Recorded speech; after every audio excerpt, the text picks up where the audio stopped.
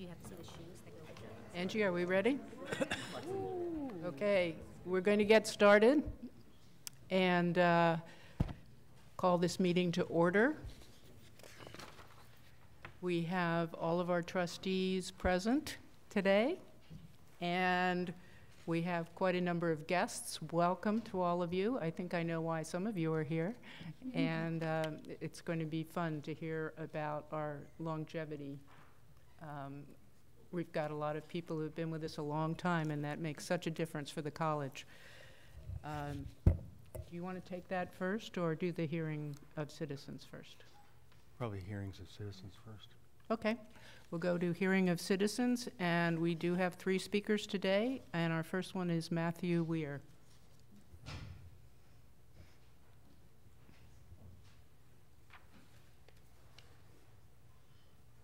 Good afternoon.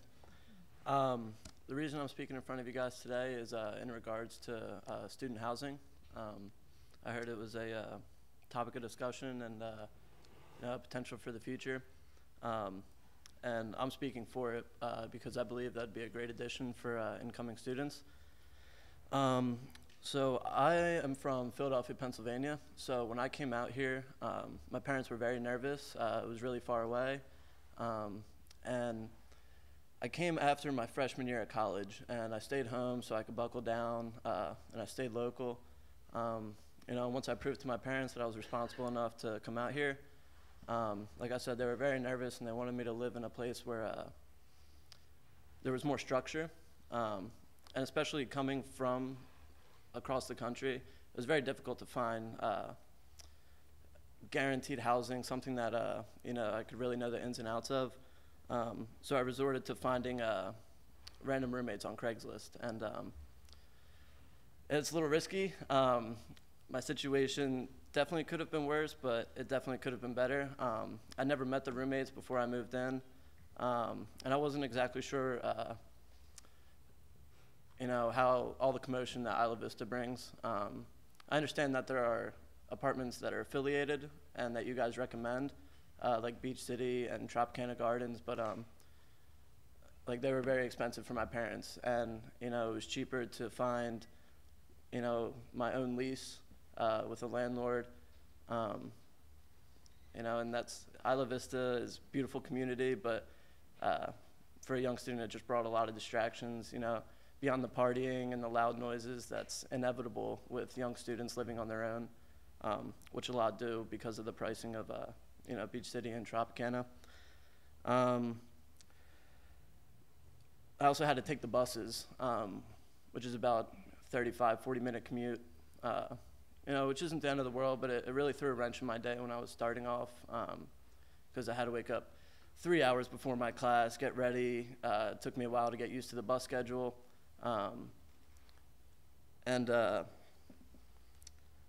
So I think if the student housing was implemented here, number one, it would bring in a lot more freshmen and allow their parents to be more comfortable.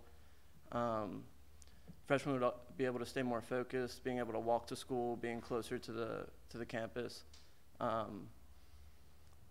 There would be a lower cost in transportation because not as many people would be taking the buses, so there'd be less bus lines that would have to be run. And I think it may have affected my grades a little bit last year, trying to balance all the things, especially like just moving here. So if there were dormitories for freshmen,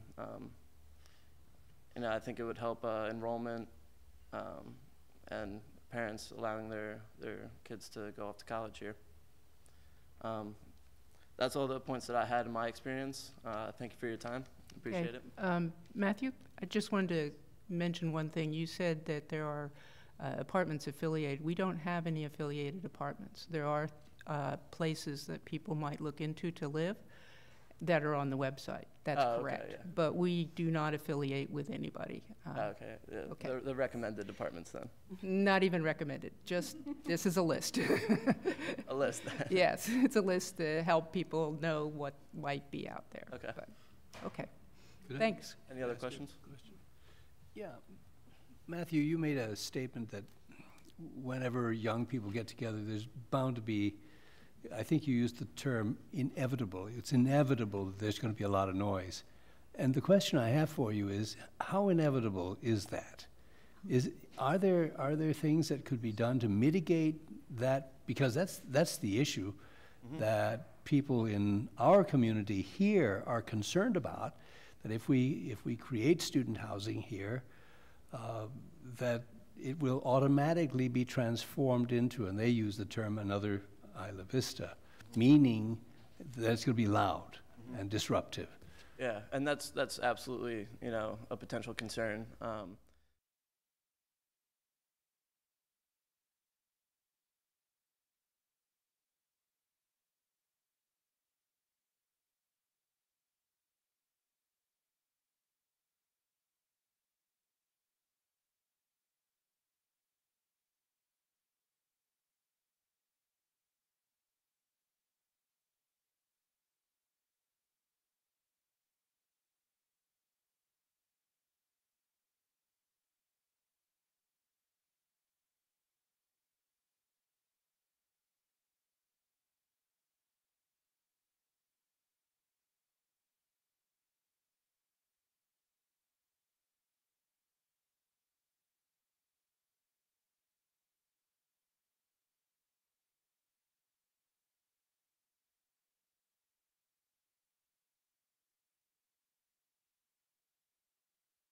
I did everything. I had everything ready to go.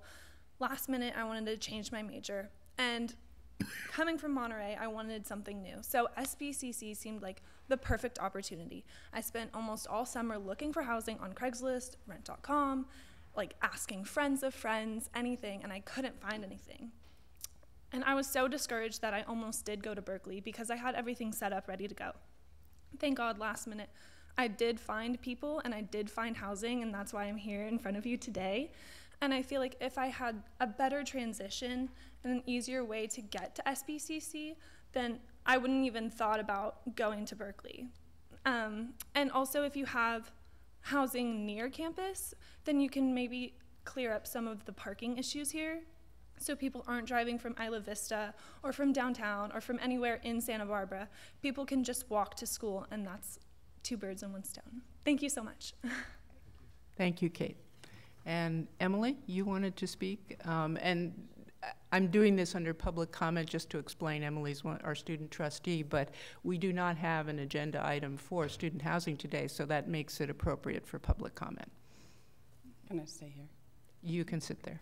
I'll be reading this on behalf of Tyler Gibson, our former student trustee.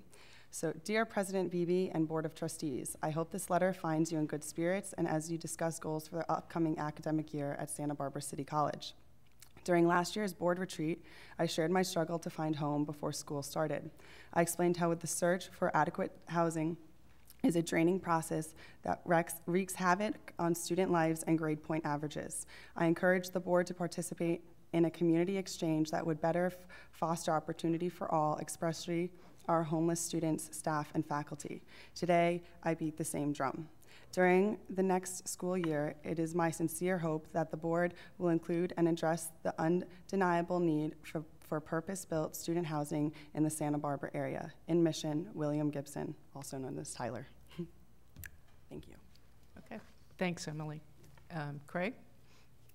Yes, I listened to what Kate Winters said a couple minutes ago, and I was intrigued, and I kind of had a question, area of question.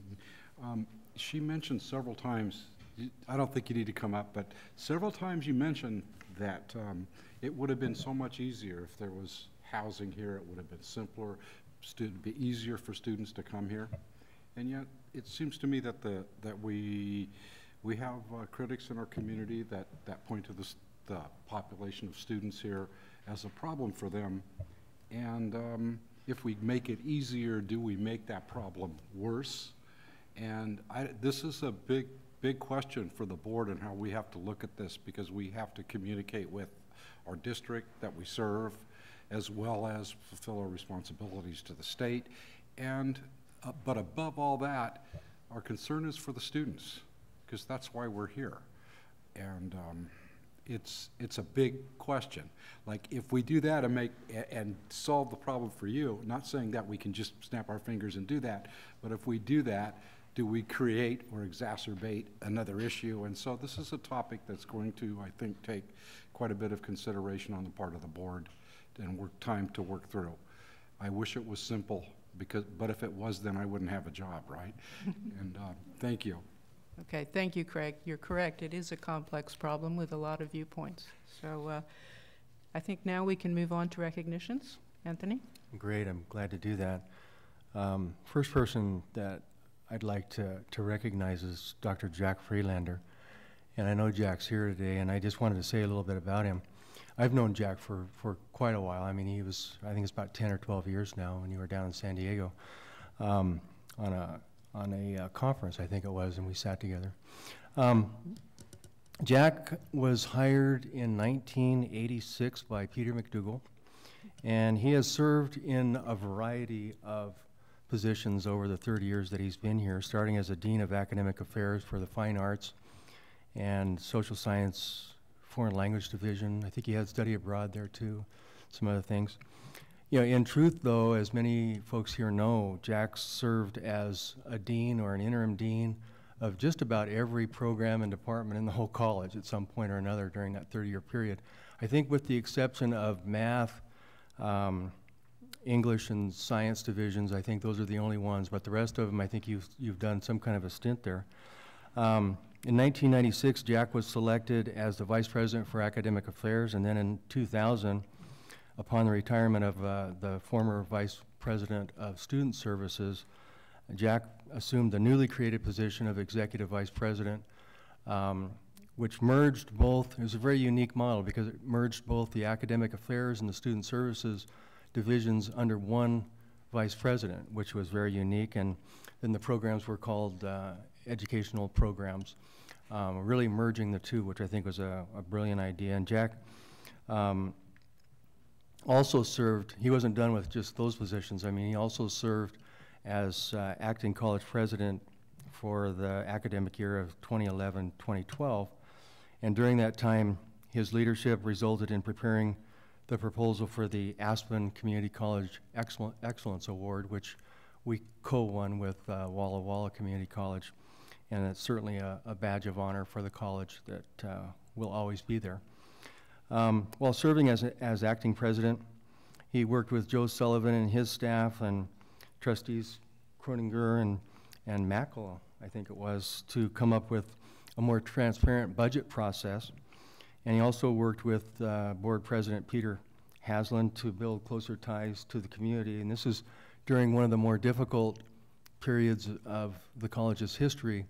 And they managed to navigate that and do an excellent job of keeping things together. He's also been a major proponent of the dual enrollment system that we have, and actually helped grow that to one of the largest dual enrollment programs in the state of California.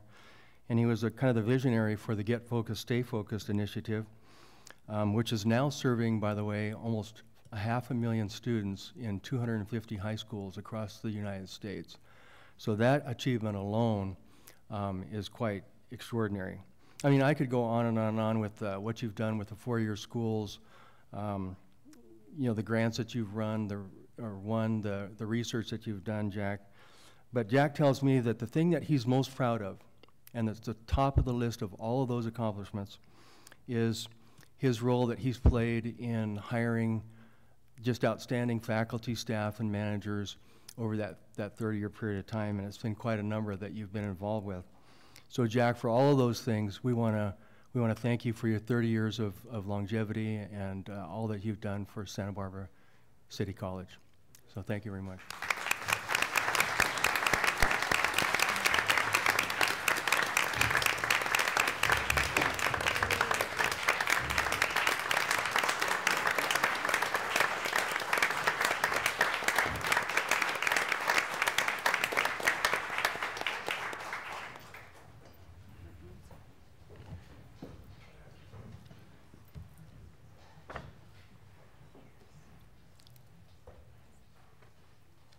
Guess after 30 years, I've earned a trip to the podium, huh?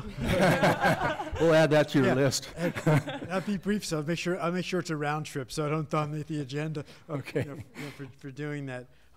Yeah, the 30 years has been gone past, and I was reflecting on the 30 years, and all the programs and initiatives and things that, and every time I thought of something, I always thought about faculty, managers, staff, board members, presidents, past and present, foundation leaders, past and present, who had a major role in taking the ideas and making them better and implementing them. And so I kept on having flashbacks about each of these people. And I guess a proud moments for me is when we were visited twice by the Aspen Institute. The first time we were in the top 10 community colleges in the nation, the only one in California. And the second time when we were co-winners. And follow-up visits also by the Gates Foundation and other foundations and leaders to learn what's special about this place. And what they all concluded was there's something different about this college, something special. It's got a culture of innovation, of trying things, and always trying to improve themselves. And I felt really proud of a role I might have played in helping to create that. It was everybody's involved in that, but it's great to be in that kind of institution that has that. So that was enough on reflection. Going forward, we're hitting a little tough time right now in terms of enrollments, which affects budget. Other community colleges have or will have the same encounters due to demographics and economy and other factors. So my focus now, among other things, is saying, look, it's an opportunity to look at how can we what can we do to more effectively fulfill our missions, and how can we deal with our enrollment issues and challenges, better serving our local community in different ways, different demographics, and hopefully, I'm writing about that now because I think it has major implications for not only here but public policy here and throughout the country. And I'll be sharing that with Anthony, and hopefully at some point I can give you specific ideas that we can use here, but I think others can use as well, because these kinds of challenges, our college has always risen to the occasion, and we will here as well. And by the way, he made a great choice in Dr. Beebe as our new president, so I'm really happy we have him here. So thank you. Thank you, Jack. Here you go. Oh, great.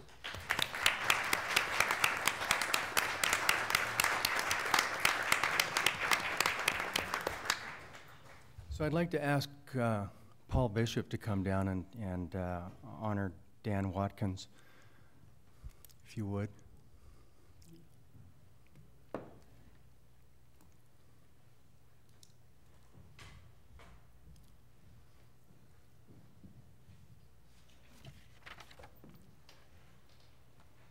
Well, good afternoon. Good It's afternoon. my pleasure to honor Dan Watkins for 15 years of service. That's half of 30.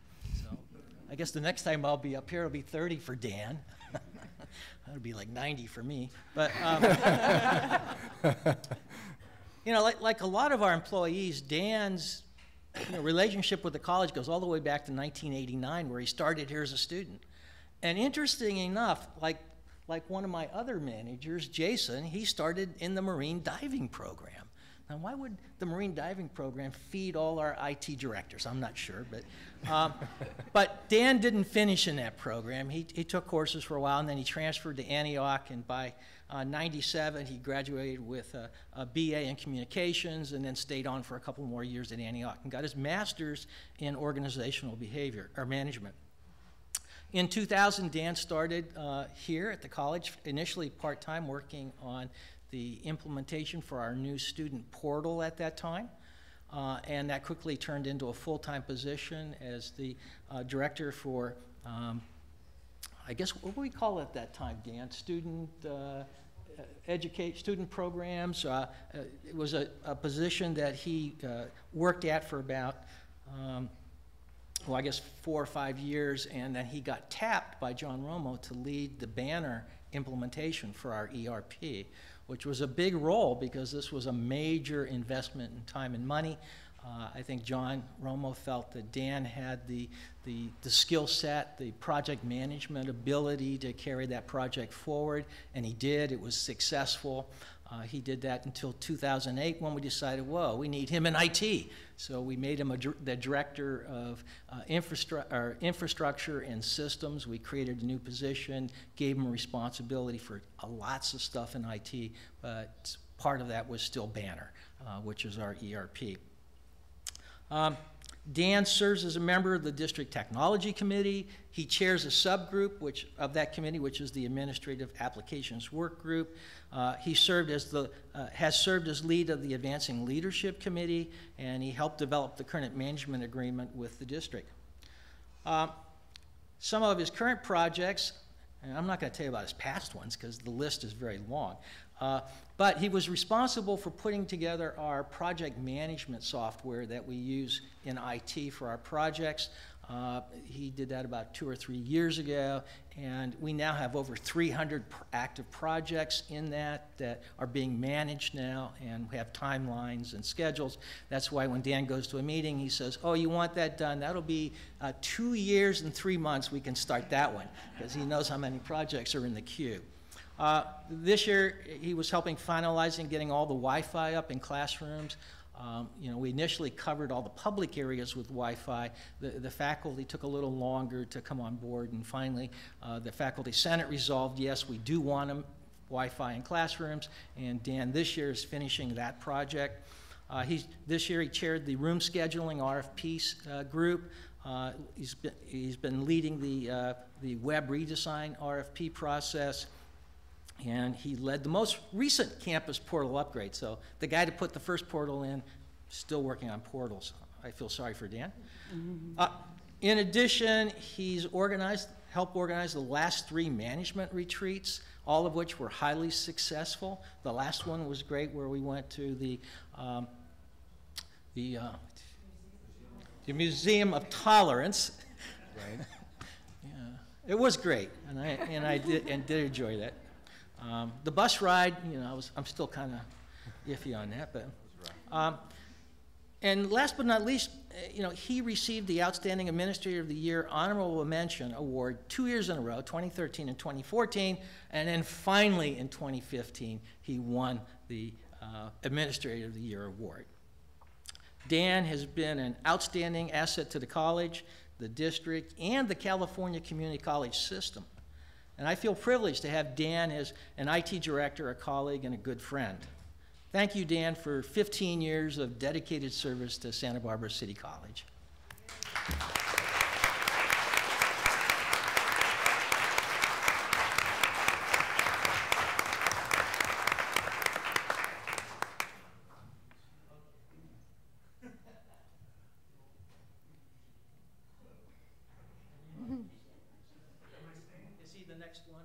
He's the next one up. That was my logic.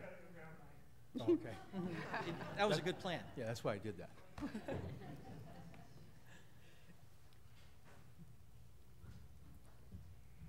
Thank you, Dr. Bishop.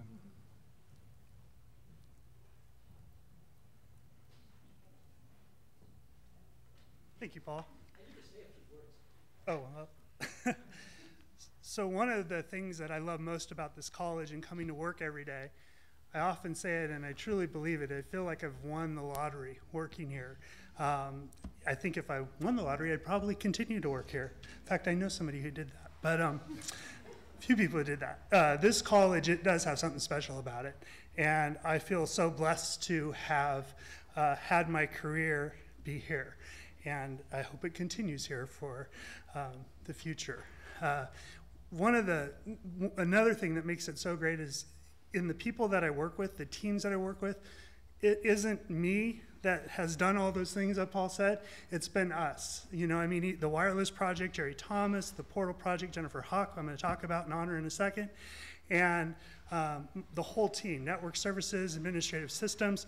Going back 15 years, I've worked with incredible people. So while I've been able to lead some of that, it's been really the people that have made it the success that it is. I get a little bit of the credit, but certainly not all of it. And again, couldn't have done it without an extraordinary staff.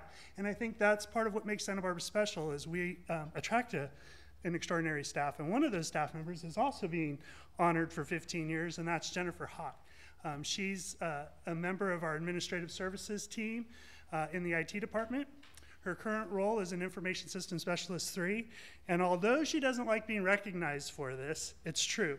She almost single-handedly supports our entire college website, which is over 2,300 pages, and the content management system that runs our website. So all of the work orders that have anything to do with the web or the website or web technology end up at Jen's queue, and she has to manage that. And I feel it's an amazing accomplishment given the complexity and the size of our organization to be able to do that. And on top of that, she supports the college's online application. So when students enroll, the CCC Apply application, she supports that. She supports the student voting application. So when students vote at the Student Senate, she does that. She's our web accessibility 508 compliance person. She works with Paul in making sure all of our web content is compliant. I mean, the list of the things that she supports goes on, but those are some of the big ones. Major project she's working on right now is with the Chancellor's Office Technology Center, and she's working with the Technology Center, the Admissions and Records and International Application to get our international application in CCC Apply. So our international students can apply through that same process.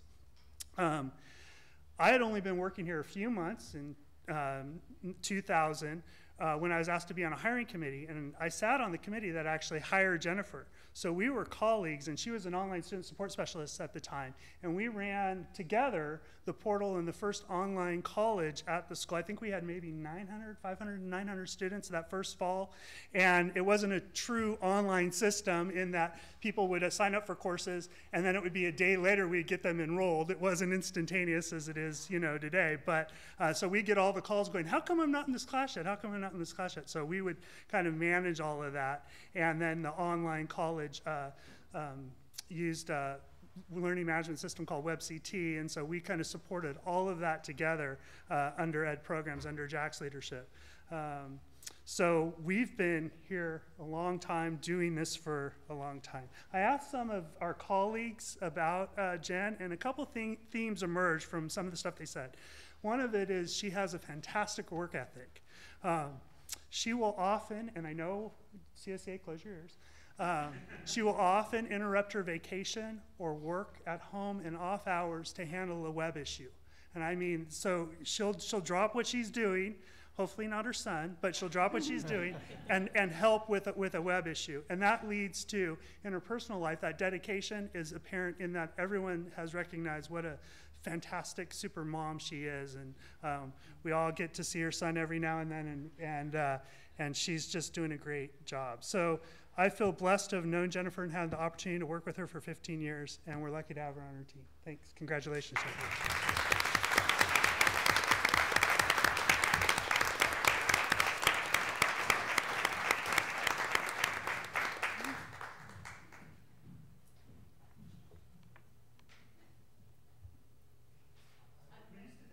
Yeah. Already pre-posing for the picture.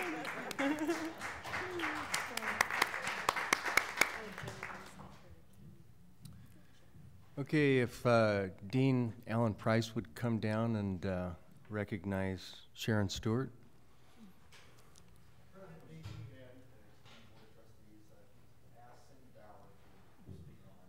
Okay, thank you.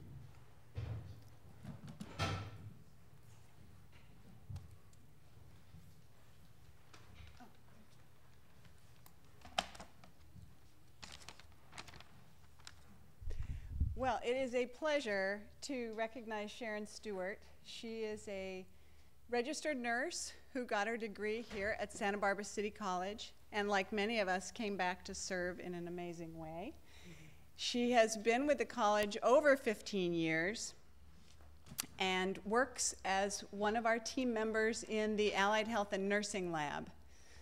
And that is where a lot of very special learning occurs. It's very valuable learning where students are reinforcing their knowledge and skills of nursing foundations. And Sharon is instrumental in making it a very special place and an environment where students feel comfortable and enjoy coming and being there. So it's only with the commitment of the staff, and that includes Sharon, where this learning can occur. She is adored by colleagues, so both staff and faculty, and by students as well. She's a true gem, And I think the best way to get that point across is to tell you a few things that students have said about Sharon. She is amazing and very helpful. This is verbatim. She is eager to help. She's attentive to our needs. She gives us positive reinforcement. She smiles. She's available to help. She's patient.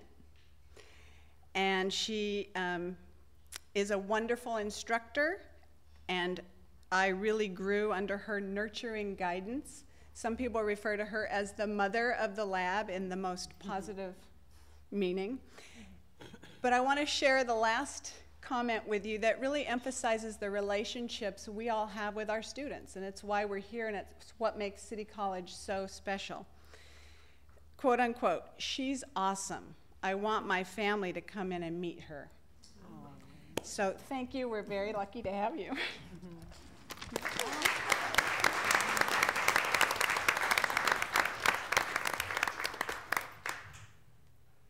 Thank you. It's been a wonderful opportunity to work with City College this long, and to start out having graduated in another college and then coming here and going forth with my desire in nursing, and then getting the chance to come and work with the students for 21 years, I think. So I'm very pleased and proud to accept it, and to have had the wonderful chance to work at Santa Barbara City College. Thank you. Thank you, Sharon. Jason Walker. Is Jason here? Come down and honor Ryan Alexander.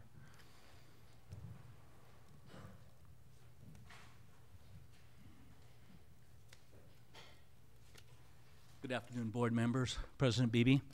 I want to echo something Dan had said earlier about the staff. Our department, Academic Technology Support, we have been able to accomplish so much over the years, and it's because of the staff. It's the dedicated, skilled staff that we have in our department. And today I'm lucky enough, we actually have three. Two will be here today that I'm able to speak to. We had three people that were lined up this month to be honored for 10 years and 15 years. And again, our department is incredible, and it's because of the staff that we have in our department. It's an honor to be able to recognize Ryan Alexander. Ryan Alexander has been here for 15 years. He's worked in the Digital Arts Center.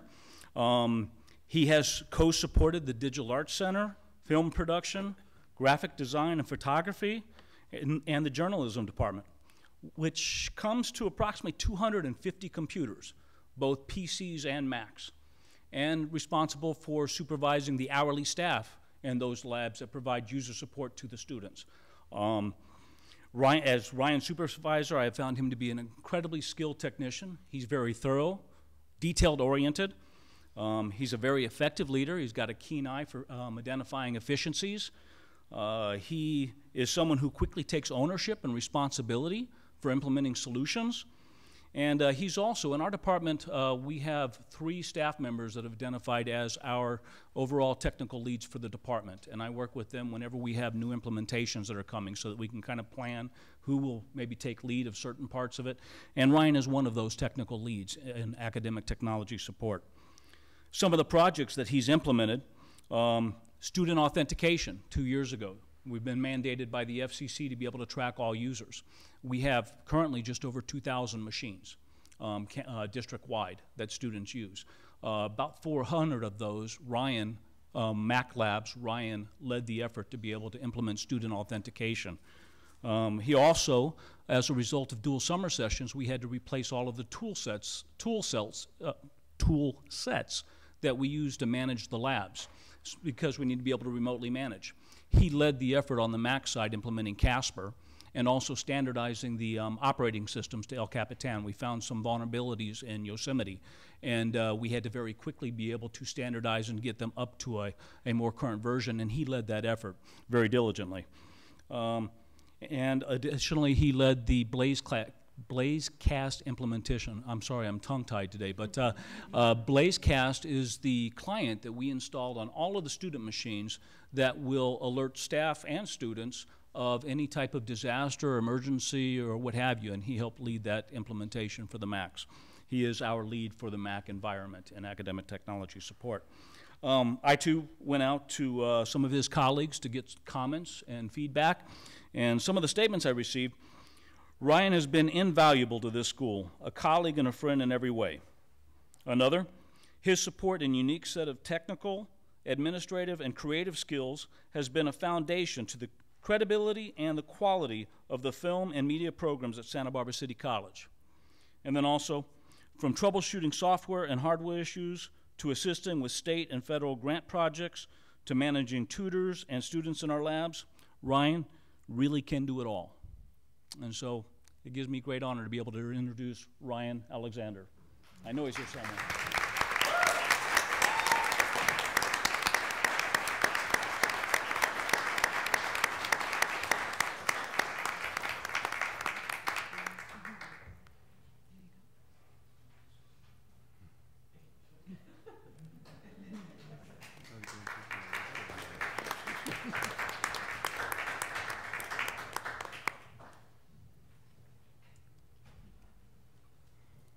So Jason, were you going to do Sarah?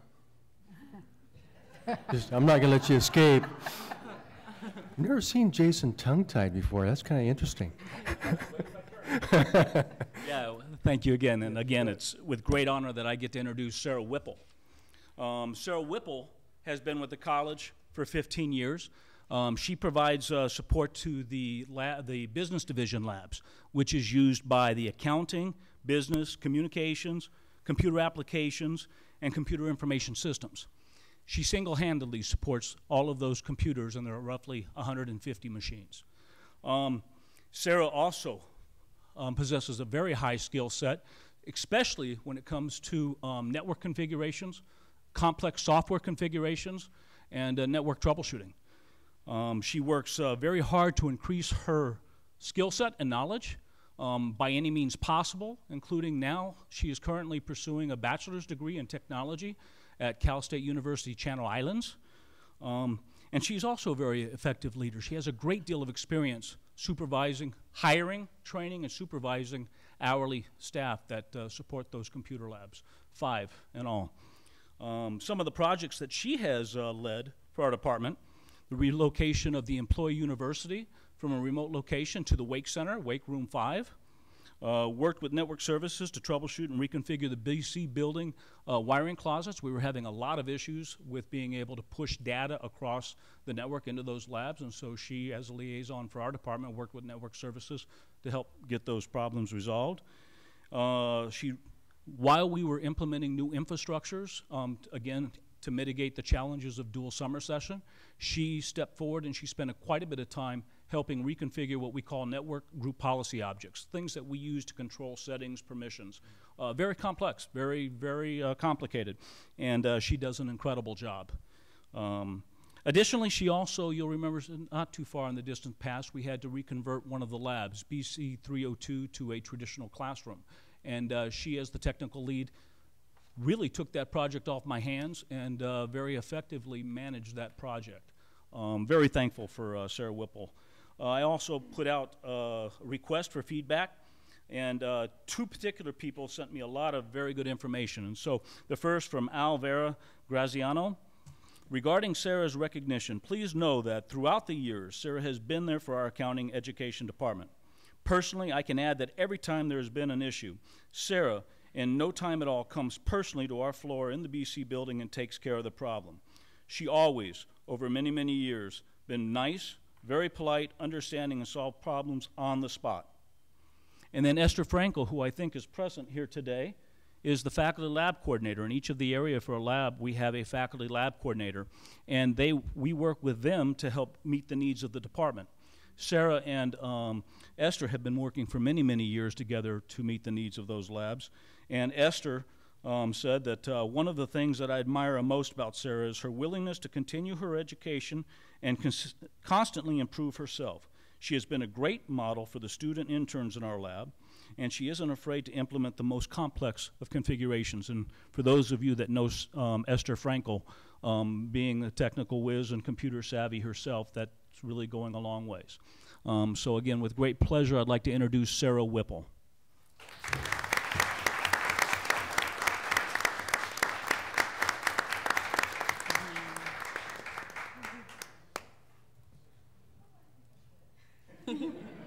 All right, thank you.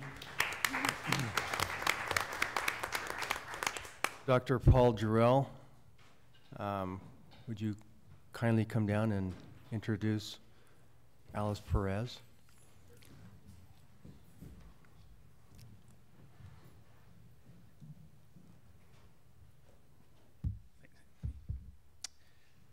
So, you know, it's when, I won't lose the irony on the fact that the short timer is introducing the long timer here, but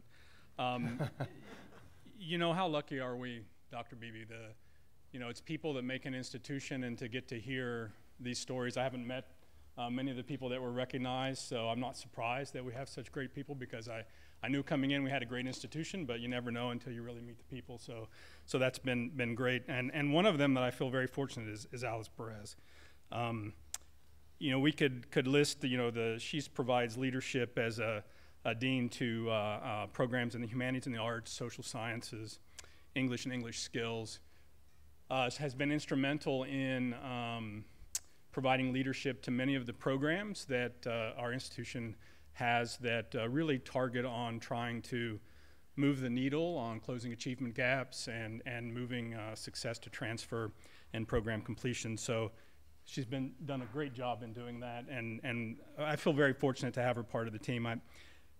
I didn't have a lot of personal to draw on, so I certainly reached out to some of my colleagues and her colleagues to kind of get some sense of what the broad sentiment was about Alice, and I just wanted to share a little bit of that because I think it sheds light on really who she is. While it is true that we can list the things that she has done, everything that people commented on was really about her quality and her character, and I think that that's really quite admirable. So I want to share a little bit of that. One of the deans shares a birthday with Alice, and I have to agree with him that yes, she's the better looking one of the two of them. That would be Ben. So you all know that yes, he tells the truth. You know, characteristics as being ultra special, and not to say those things lightly. Words like mutual respect, I think those are really important. She has shown that. Other words and phrases that came up: thoughtfulness, trusting, heartfelt, sharp intellect. I have to pause on that one for a second. I'm glad that I'm not the only one that felt this, because I was going to say it. When Phyllis, my assistant, schedules meetings with Alice, I always make her hold a half an hour after that so I can look up about every other word in the dictionary. I'm growing. My vocabulary is growing, so thank you personally for that. And I wasn't the only one that said that, so thank goodness it's not just me. Welcoming, loving. One individual was really felt that she didn't know this, but she is quite a mentor to him and a role model that he hopes that he can aspire to. Caring, namaste, willingness, kind heart, gentle soul, friend, sister, empathetic, heart, strong supporter, leader. You know, those are all the characteristics that I'm not surprised good people will give us good programs, and the institution is better for that. I shared with Alice, I was nervous to tell her this, but I felt compelled because I like to be honest and open with people. We were meeting in a meeting, and she walked in, and I just felt I think this was after we had gone to the Museum of Tolerance, and I felt like being open and sharing, and you know, she's just a beautiful person. I can't think of a single word that describes it better than that. So, she is.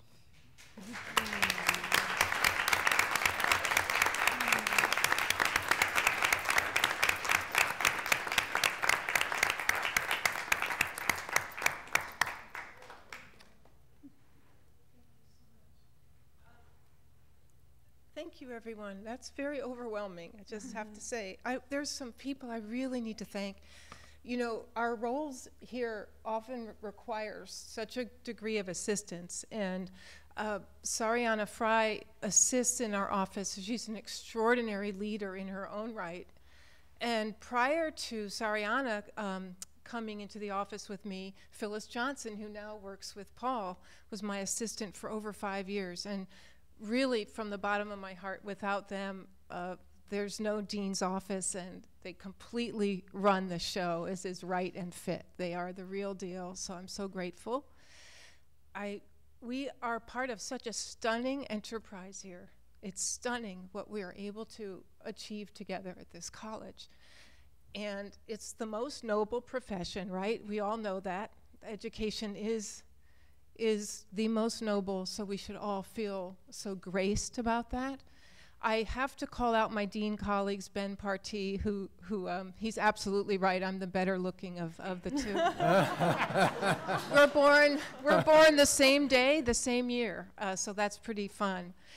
Marilyn Spaventa, if I went to a job fair 10 years ago or 11 years ago in Southern California, and I met Marilyn, and I imprinted on her, and I've followed her like a little duckling chick ever since. She just really helped me, encouraged me to apply for this position, and thank God that she did.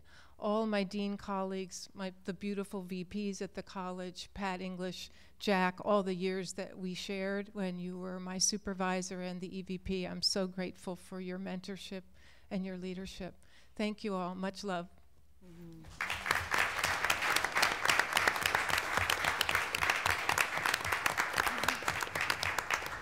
I don't see Ben Partee here. Is he in the audience? What? Oh, okay. Janet Garnett? Oh, okay, so if Janet could come down and honor Darren Phillips, that would be fantastic.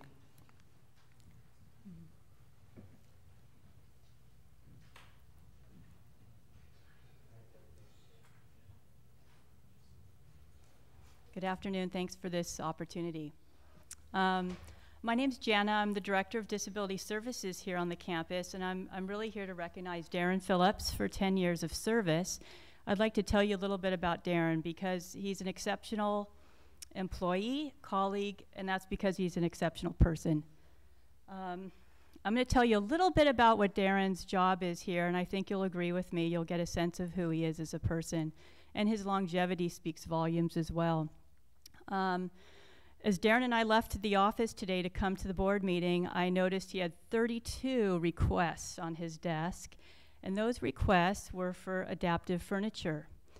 And it's sort of the invisible role that Darren plays here on the campus that demonstrates his lack of ego and his student-centeredness. But he invisibly, behind the scenes, in the early mornings and the cracks within the schedule, he sneaks into classrooms and he places furniture for students with disabilities. Those students either have physical limitations, mobility impairments, medical conditions, and it sounds relatively small that someone would spend their day placing furniture in classrooms, but our students will attest to what a difference that makes. It's a difference between success and failure when they can focus on the instruction instead of their limitations. The other thing Darren does is he hires and trains our tram drivers, and though that particular service is also there for students with disabilities, whether they're permanent or temporary. As you can imagine, this campus is sometimes hard to traverse when you have a limitation. So another sort of invisible role that makes a world of difference for our students. Darren is also an active member of our BIT team, which is our behavior intervention team. And we meet weekly, and we receive reports of students of concern, and I really emphasize the word concern. We take a look, we evaluate those reports, and we try to identify appropriate interventions and referrals to campus-wide resources, and it makes a difference for our students. Darren is, I talked about the invisible side, but he is also the face of our department. He's all about relationships, trust building. He's the institutional memory. People find us because Darren is part of our department. He is truly the anchor, and I can't imagine our department without him. So thank you, Darren.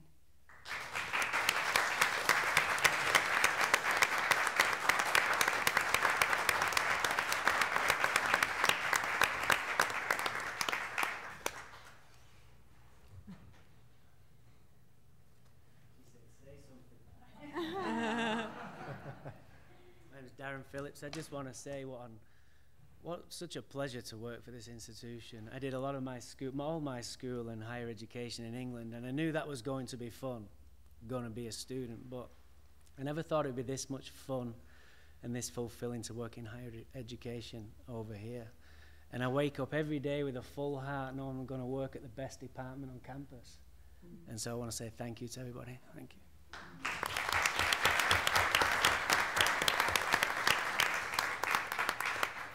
Well, I just want to thank everyone for their service. They got the awards here tonight. I mean, I think it's really a testament to the quality of individuals that we have, and a really phenomenal place to work. I'd like to echo that because I just think it's extraordinary. We heard about 8 of 13 people we're honoring today, and a collective service time of 210 years with this college. Our people are our resources, our wealth, and every one of you, directly or indirectly, supporting our students, and we thank you for that. And it's wonderful to hear so many folks talking about how they love this job. Well, we're really happy about that. Thank you. So that concludes our report. Okay, so that concludes our recognitions for today. Something I said? So I think we're seeing a lack of interest in the business. Yeah. Something I said, y'all?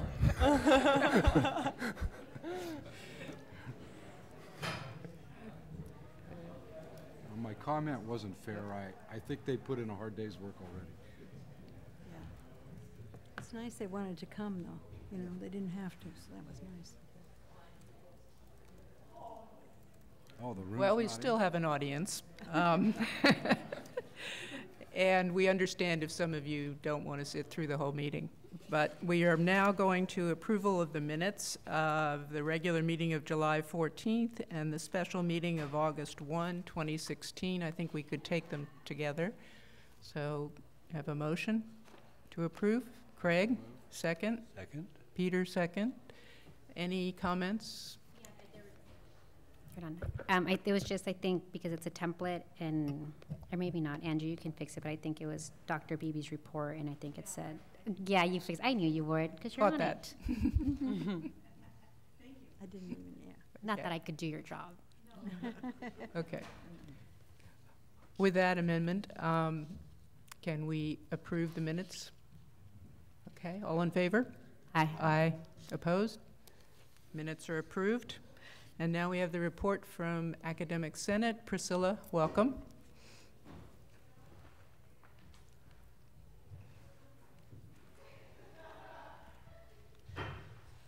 Good evening, members of the board and Dr. Beebe. So you, I'm sure, have noticed it's the first week of classes. And so it was so nice to see the recognitions of the people who've worked here for a long while. And it's nice to see everybody back this week. And of course, the faculty came back last week. So in Senate news, we had our Academic Senate retreat on August 17th, Wednesday of last week. And at the retreat, we're able to delve more deeply into topics that we wouldn't normally be able to talk about for 3 or 4 hours at a stretch. So that was very nice. 3 of the things that we did spend a lot more time on are discussions of our student equity efforts. I had mentioned in a previous report to the board discussion about the possibility of developing a faculty mentoring program for students. And the third major topic was about the evaluation of 2 summer sessions. So those topics, of course, will carry forward through the year. And our next meeting is going to be on August 31st. But we also give an address at the faculty in-service. And so I was updating the faculty about some of the things that are new for this year and the major efforts. And I'm sure you've heard about these a few times before. The integration of Canvas, which will replace Moodle in the coming year. We have a transition year this year. Starfish replaces our On-Track Grades First program, which is a system to send updates to students about how they're doing in the class, progress checks, et cetera. We we have a pilot project with Open Educational Resources where some of our faculty have committed to using what are OERs for short. They're free textbooks that students can use in their classrooms. And of course, we've all heard quite a few times and very happily about SBCC Promise, and the faculty were so pleased to know about the participation rates of our students, which is really phenomenal. Thank you, Jeff. Is he still here? Okay. And then again, talking about faculty mentoring, and it was great because we have a new co-director of the FRC, the Faculty Resource Center, and Elizabeth came up to me after and said, I've done a lot of research on this, let's get together. So I'm really excited that the Senate and the FRC will be able to partner in looking at that further. Another big topic that we wanted to start faculty thinking about is something I think that the board, the administration, the college as a whole is thinking about together, and that's what is our vision, how do we see the future of the college? So the faculty have started that conversation as well. And what I see most immediately and is of great concern, this is my last point, about what Senate is concerned about talking about is the evaluation of 2 summer sessions.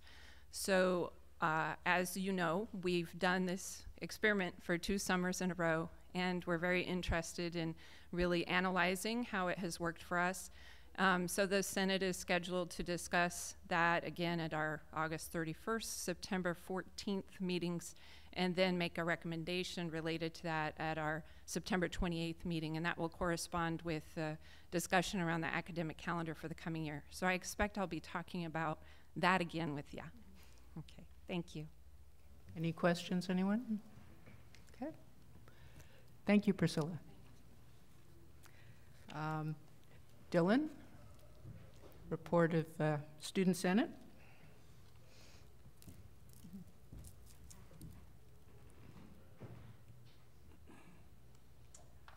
Good afternoon, President Croninger, President Beebe, and members of the board. My name is Dylan Raymond, and I am the president of the Associated Students this school year. Thank you for the opportunity to speak on behalf of the students. When I ran for my position, I gave students my vision for a college that wasn't just a means to an end, not just a stop on the way to students' destination. I imagined a school where there is a strong sense of community and compassion, of inclusion and belonging. That's the SBCC that I promised to help build. After I was elected, I began to diligently work on making my promise a reality. During the summer months, the ASG's planning committee met almost a dozen times to get a head start on our affairs so that we could hit the ground running this year. And I am pleased to say that the student government has, so far, had a fantastic start. We have completed a significant rework and reconstruction of the Student Association's bylaws, which, in addition to our budget this year, is expected to be approved tomorrow morning at our first Student Senate meeting. We have begun coordinating with the Academic Senate, which we consider as one of our most important allies as we work on initiatives this year. And most critically, we have commenced a rigorous and extensive search for the best students we can find to join our student government this year. As of today, we only have 6 out of 18 seats filled on our student government. However, instead of seeing this as an obstacle, we see this as an incredible opportunity. One of my favorite quotes, Teddy Roosevelt said, "The best executive is the one who has enough sense to pick the best men he can find and enough self-restraint to step back and allow them to do their jobs." That's exactly what I intend to do. My officers and I have the rare opportunity to design and build our own team of passionate and hardworking students, and they want to truly affect positive change on campus. We are looking for the best of the best, and we are looking for students with intrinsically diverse passions, majors, and backgrounds. With this richer variety of perspectives at the table, we hope to be able to innovate our organization in exciting new ways. We are especially focused on recruiting freshmen. One of the greatest challenges facing our organization, in my opinion, is a lack of institutional memory. Most senators and officers join the ASG their 2nd or 3rd year at City College. By focusing on freshmen, we hope to find students who will remain in the Associated Student Government for several years, passing on their experience to future newcomers. In addition to recruitment, we are reinforcing our commitment to accountability. This semester, all of the ASG's reports, expenditures, and receipts will be fully documented and made available to the public on an online database. The year has just started, and there are so many opportunities going forward. I'm excited to get to work. Thank you. Questions, anyone? Well, thank you, Dylan. I really appreciate hearing about your vision and your thoughtful approach to looking forward for this year. Thank you so much. Liz, classified employees.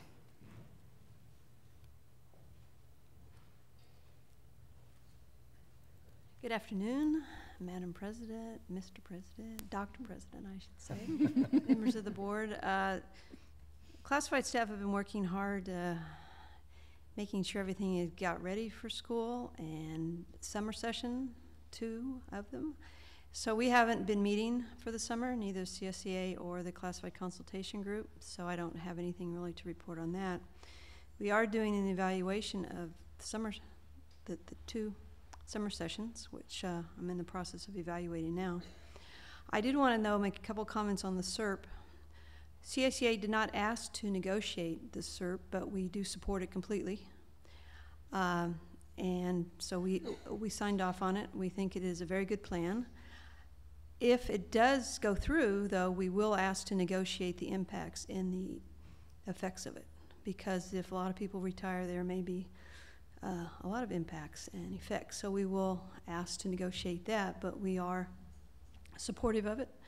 A lot of staff have talked to me about it, so hopefully it will go through. Question? Thank you, Liz.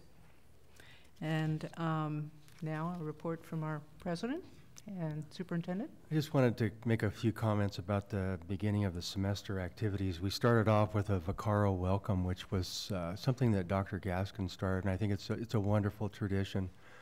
About 20 of us geared up in our academic regalia and greeted I think it was about 800 students and parents. It was just a huge a group of folks there.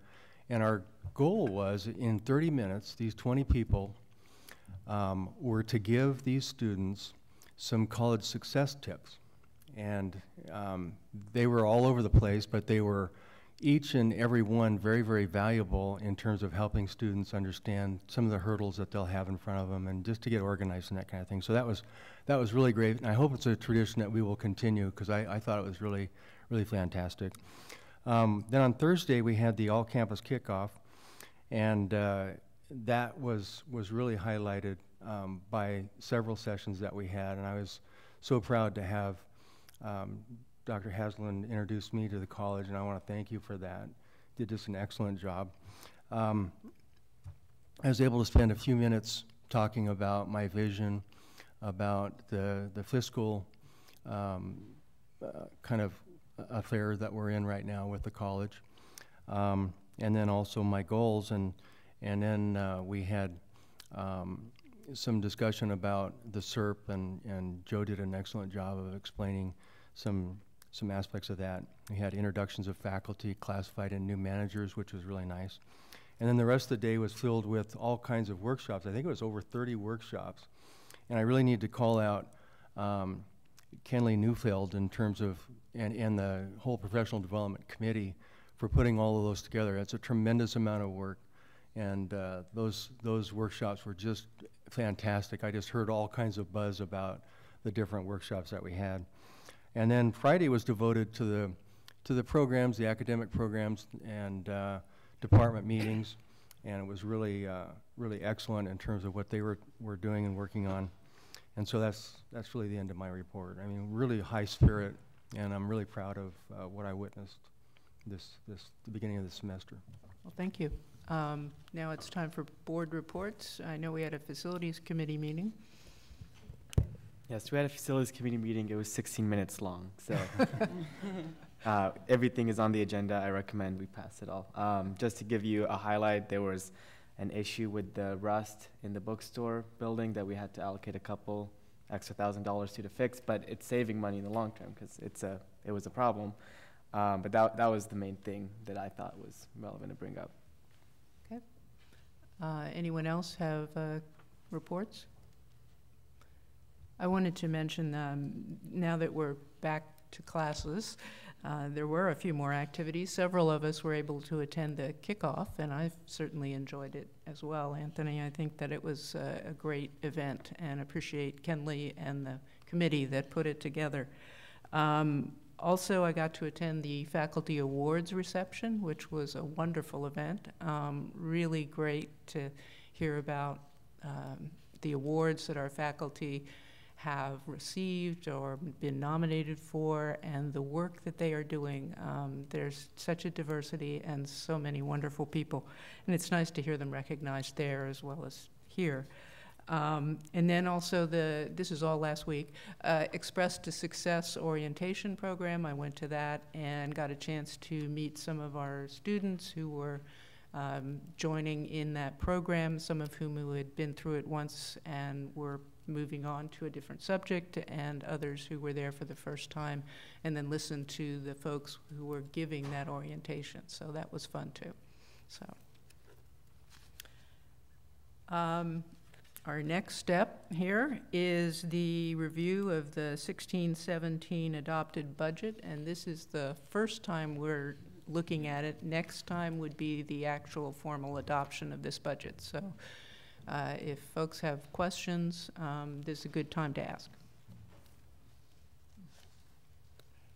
So Lindsay Moss will lead this discussion. Mm-hmm. She's been working diligently on it, I know, just about every day, if not every day, and she's really done a masterful job of pulling this all together, and I think you're going to be impressed. Thank you, President. And good evening now, Board of Trustees. I was all geared up for this presentation, ready, and then all this excitement with all the awards, you know. So now everybody's gone because no one wants to listen to this because it's boring. I've been feeling guilty the last few presentations. It's like, how could I make this more exciting? I was thinking about coming with like a hat or like doing a dance during it. And then I hand this to you as a handout because I've just completed the presentation, and you probably look at it and say, oh my goodness, there's 41 pages. I'm not going to go through 41 pages. That's my good news for you. I'm just going through the first section, which is about 16 pages. The rest of it is backup, additional details. I am going to have a different flow to this presentation than I've done in the past. As is with everything, we're doing new things, new changes, presenting things to the board at different times, at different meetings. And I'll explain why as I get into it, but there's some different slides you've never seen before just to try and make this make a little more sense. Because as I worked through the numbers, I just felt like, wow, if they don't see these extra details, it doesn't make any sense. So that's the fun of the budget numbers. So I'm really just going to focus on the changes from tentative to the adopted budget.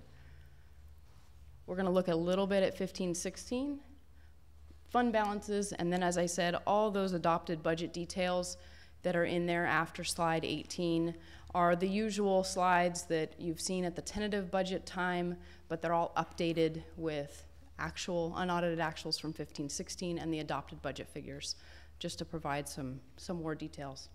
But we can go through those at fiscal if we want next week, because we are going to review this again at fiscal on September 6th. Okay. Okay, so changes from tentative to adopted. We're going to start with the revenues. It's very, very simple. Only two changes to the revenues. We talked about this last time I was up here a couple weeks ago. We have the decrease of the non-resident fees revenues of $592,000. The other item is related to this accounting change I mentioned last time. The revenues related to the School of Culinary Arts venues. Those revenues needed to be removed because they're being taken out of the general fund and moved over to a special revenue fund. So just an accounting change, but it does make the numbers change up here. So the total revenues for the unrestricted general fund will decrease $978,000 from the tentative budget to the adopted budget. Okay? That's all that impacts the unrestricted general fund. I do have a note up there that during the last set of information we received from the state, the deferred maintenance and instructional equipment funding one-time revenues did decline from $2.6 million down to $2.1 million. So those revenues go straight into our construction and equipment funds. They don't touch our unrestricted general funds, but you will see that reduction as you dig into the details on the construction tab and on the equipment tab. Okay? So, Lindsay, Yep, just to go make ahead. sure I'm understanding it, in terms of revenue, the real increase or decrease is the 592, 182. Yep. And culinary is just moving. Yep, that's right. Thank you. This is that same information again, just numerically, so you can see those values and how it looks in our budget. I have this for both the revenues and expenditures. Same thing here. I'm actually, on this one, I'm going to skip to the next slide because I think it's easier to see these in this format here. So on the expense side, we did have a handful of changes between tentative and adopted budget on the expense side. Just we're talking again, unrestricted general fund. And that was just because we've been really working through this new budgeting tool we have and really refining things at the last minute. What we've done with that first number, that academic salaries reduced to account for the vacant positions not being filled in 16-17, we just communicated with HR and found out who exactly are we hiring and what positions shouldn't be in the budget. Historically, we just didn't do that at this stage, really trying to get these numbers to be refined and as accurate as possible. So that accounted for a reduction in our expenditures of $886,000. So that was good news. Those positions just won't be filled this year, and they were built into the tentative budget.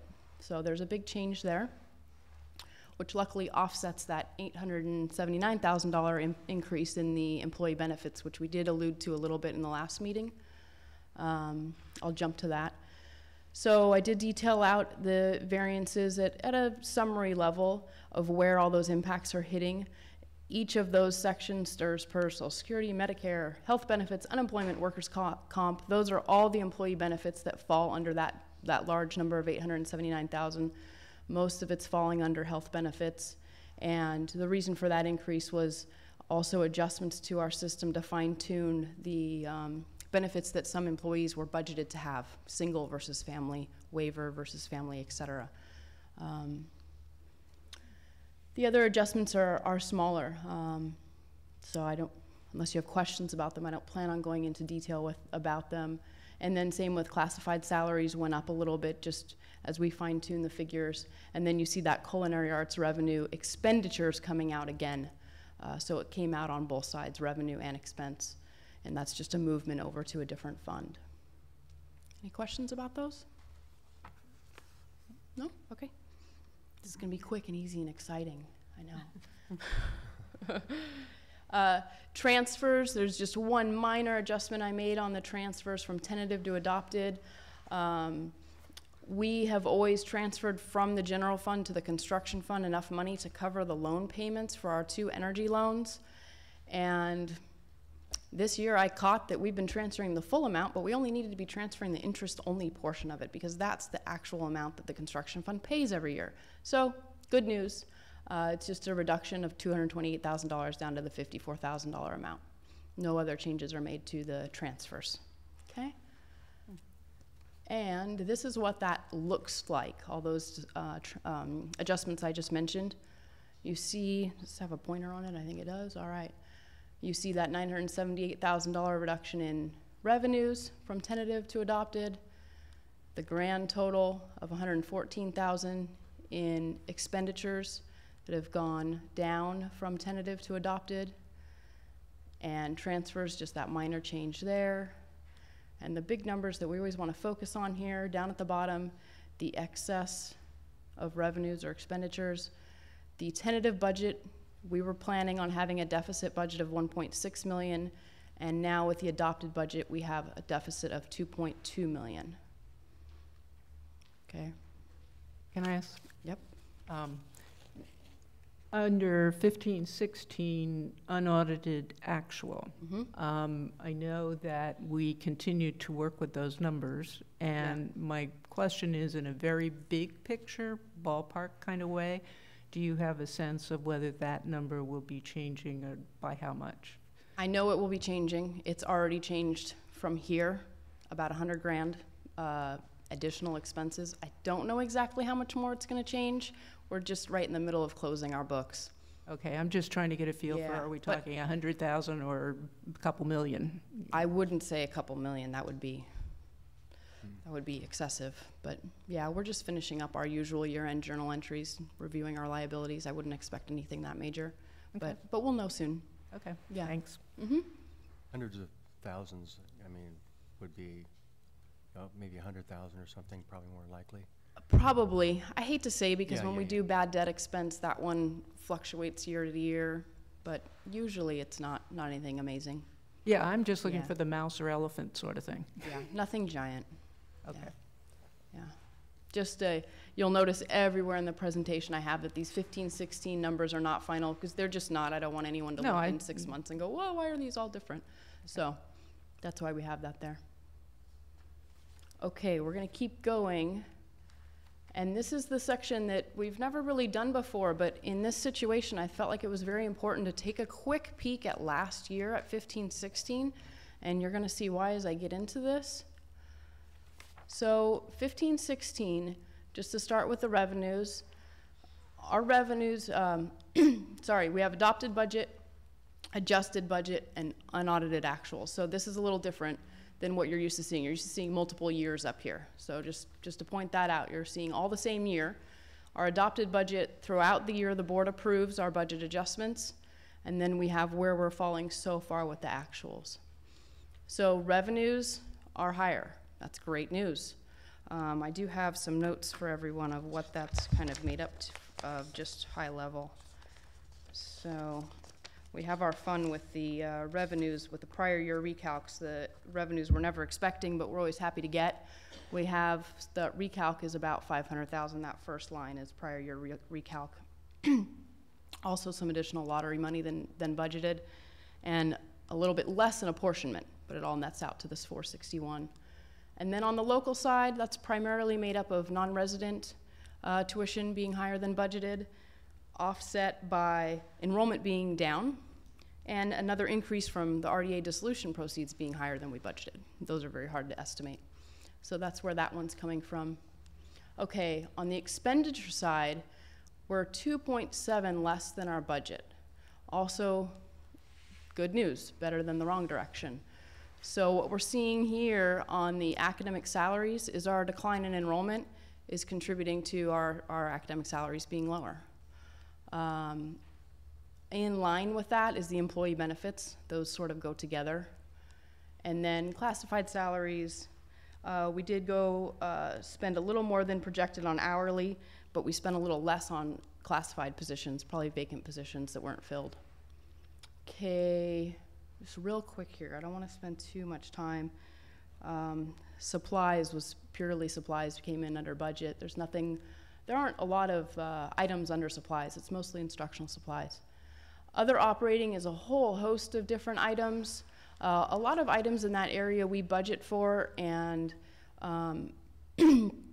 and we just don't know until the year is completely over where those are going to fall. Those are the numbers that are going to change. That's where we do some year-end adjustments. But that's made up of contracts, consultants, a number of areas that were under budget. And these other are real small. So we have this revenues being $2 million higher, expenditures being 2.7 lower. What that has resulted in is down here, where I always like to talk again, is our ending fund balance. That meant that instead of having our adopted budget deficit of 7.5 million, that did throughout the year get better to 6.9, we're landing more around 2 million. So that means we have 4.8, almost 5 million more falling to ending fund balance than we had planned. And why I'm pointing this out, we're going to get there. That's very important because it's very different than what you've seen in the tentative budget. Okay? Here we go. Just to point this out in a little different format. Again, be careful because I've never shown it this way where it's the same year next to the same year, but your ending fund balance is here. We were looking at having an undesignated amount of about 3.8 above the board policy reserve amount, and now it's in the $9 million range. So much, much higher, this 28.5% instead of 25.5. Okay, So I'm going to keep going. Now I'm going to jump us into our 16-17 audited budget, specifically the fund balances, because this is the main part that's really changed from tentative to adopted, not so much because of the changes in tentative to adopted, but because of what's happened with 15-16. Does that make sense with the ending fund balances? Okay. So again, we've got, now we're seeing our more typical format where we have 14-15, 15-16, and then 16-17 adopted budget. We have 6.6 million as our undesignated fund balance. That's the amount that's above our 21.5 board policy amount. So about 7% over our board policy minimum. So I just always like to point out where we're at with our fund balances. And then we have our favorite slide we all like to look at. Although I have to admit, my line didn't get moved down. That should be down at the 20.5. I will fix that for next week. So here's what our ending fund balances are looking like for the adopted budget. And keep in mind these two big green bars, that's our construction fund that contains the campus center replacement and the swing space fund balances. So that's why those are so large. Any questions about that? So I'm just good news. Yeah, it's good news. Very good news. I know. It's always fun to present good news, yes. not yes. bad news. Very nice. And good presentation, because it's making it clearer how we're moving through with the numbers. Yeah. And that's really all I have. The rest of it, like I said, is backup for, you know, for further discussion if necessary, or just for our information. Wasn't there something about a dance? Yes. Would you like me to do the dance now, Peter? I'm not a good dancer. Happy dance? That's why I do numbers. I just wanted to make one quick comment, and that has to do with the banner conversion. You know, as we get more and more experienced with banner and running the budgets like this, it's going to get more and more accurate. And you know, so I feel really encouraged about that, because all the hours that everybody's spending on learning banner is really paying off in the long run. And I think that you're going to be happy with the accuracy of what we're seeing. Yes. I just want to say that we had standing ovation recognition, and I want to say thank you. You have a family, and I have gotten the pleasure to work with you over the last few years, and you put in a lot of time and effort, and you have a lot of integrity in your work, and so you just keep stepping up. Thank you. So I want to say thank you. Thank you. Well, I have to say our banner expert is sitting out there, James. He's put a lot of effort into this, and without him, I'd be at a complete loss, as he's very technical, very helpful. So I appreciate James and my whole team for helping me put it together. As Dan and many others said, I don't do it by myself. Well, thank you. Thank you, Thanks James. very much. Thank you. And to James. This may be the first time I would ever suggest bringing a cake in celebration at the fiscal committee. This is really okay. Good plan.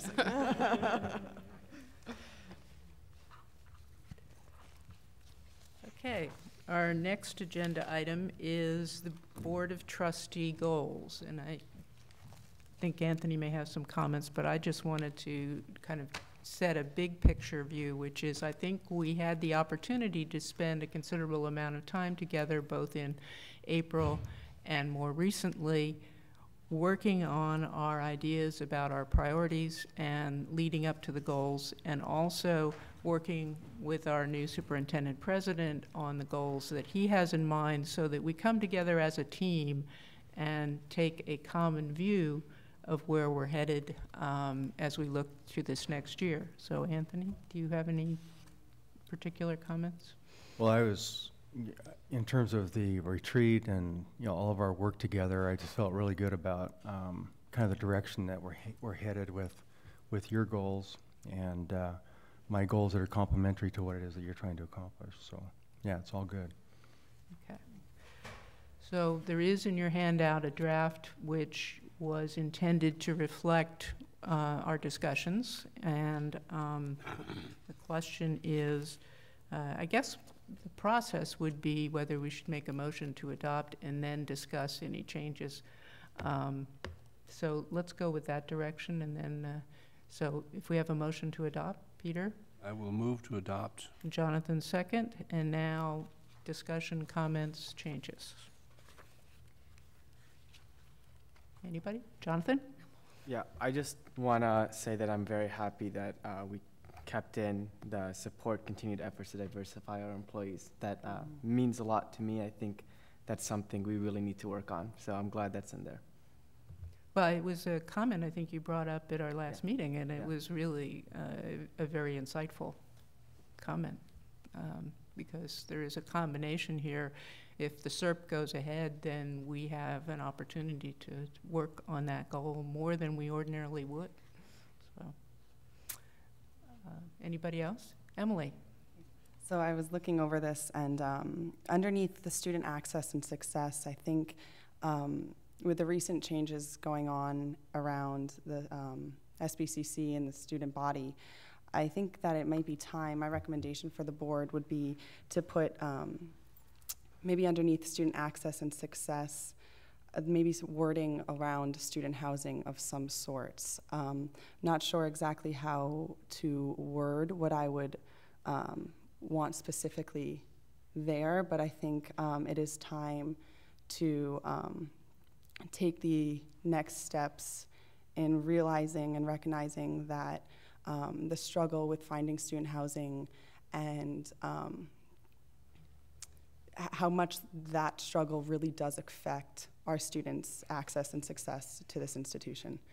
So I think that for the academic goals this year, that it is, it's my recommendation that we put some sort of reference to student housing. Yeah, we did have in item 4 down here, the last bullet point, and we do have some typo issues, which I'm sure are my fault, where we've got double dots. But the last one, we're talking about engaging, participating, supporting, and engaging at the policy level with our superintendent, president, and the college to address major issues that will guide the college going forward, including college vision, scaling the size of the college, and related housing issues, and fiscal stability. And the thinking behind that is that these are interrelated. I mean, we touched earlier this morning that, or this afternoon, evening, that it's a complex issue. Housing is not a standalone issue. It is something that greatly affects our community relationships. Craig mentioned this. So I'm thinking of it as a more global goal, and hence the recognition or the placing of scaling together with housing so that we talk about it in a global way. So that's kind of the thinking, and I have been talking with Dr. Beebe about one of the remaining items, which is student housing on our list of to get to things this year, on next steps. So I'm hoping we're going to have some next steps that will work something through for our agenda next time that will move in that direction. Other comments? Peter? Well, the other area that seems obvious to me is the 4th bullet under item 1, student access and success, where we talk about student educational access, because housing appears to be very much related to the question of access. We could put an exploratory goal there, that we commit ourselves to explore the feasibility of student housing of whatever stripe we come up with. But I agree that this is really an important point. Our student body has a right to know that we really are serious, we're going to look at it. The community has an equal right in knowing that we're going to look at it carefully from all perspectives. So I would support the idea that we throw something in here that says student housing. Yeah, I think it, all I'm saying is I think we do want to do that. I'm just, you know, where it goes, I don't care. It's just that I don't want to trip over ourselves in how we express it. They're the same thing. The 3 student speakers that we've had have each said something about the difficulty that is imposed on them as learners because of the absence of proximity housing that's close enough to campus, so that these burdens don't become a negative impact on their ability to learn. And that, to me, that has to do with student access. It does, but it also has to do with the whole question of the nature of our student body, which is part of that larger discussion, which is scaling the college and the composition, which we talked about in our, when Paul presented. I agree yeah. completely. So, goal attainment within, just looking, because this is a focus on local needs, the fourth bullet point. And I think you're talking about the needs of people who are coming from, I mean, our speakers were from out of state. No, not all. From Monterey and from Pennsylvania. As far as I recall.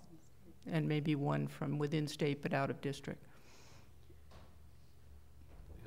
Are we really looking to finalize some wording for this at this time? Which we could do.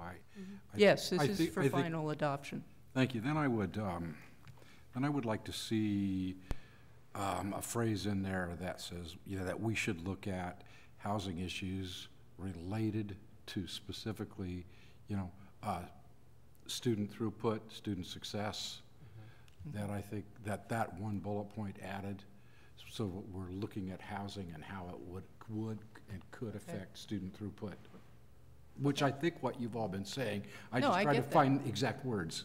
Veronica, you were also I think that making that a goal is getting us a little bit ahead. Where we've been, certainly with Dr. Gaskin, is listening to the community, working with the MESA. It's been steps.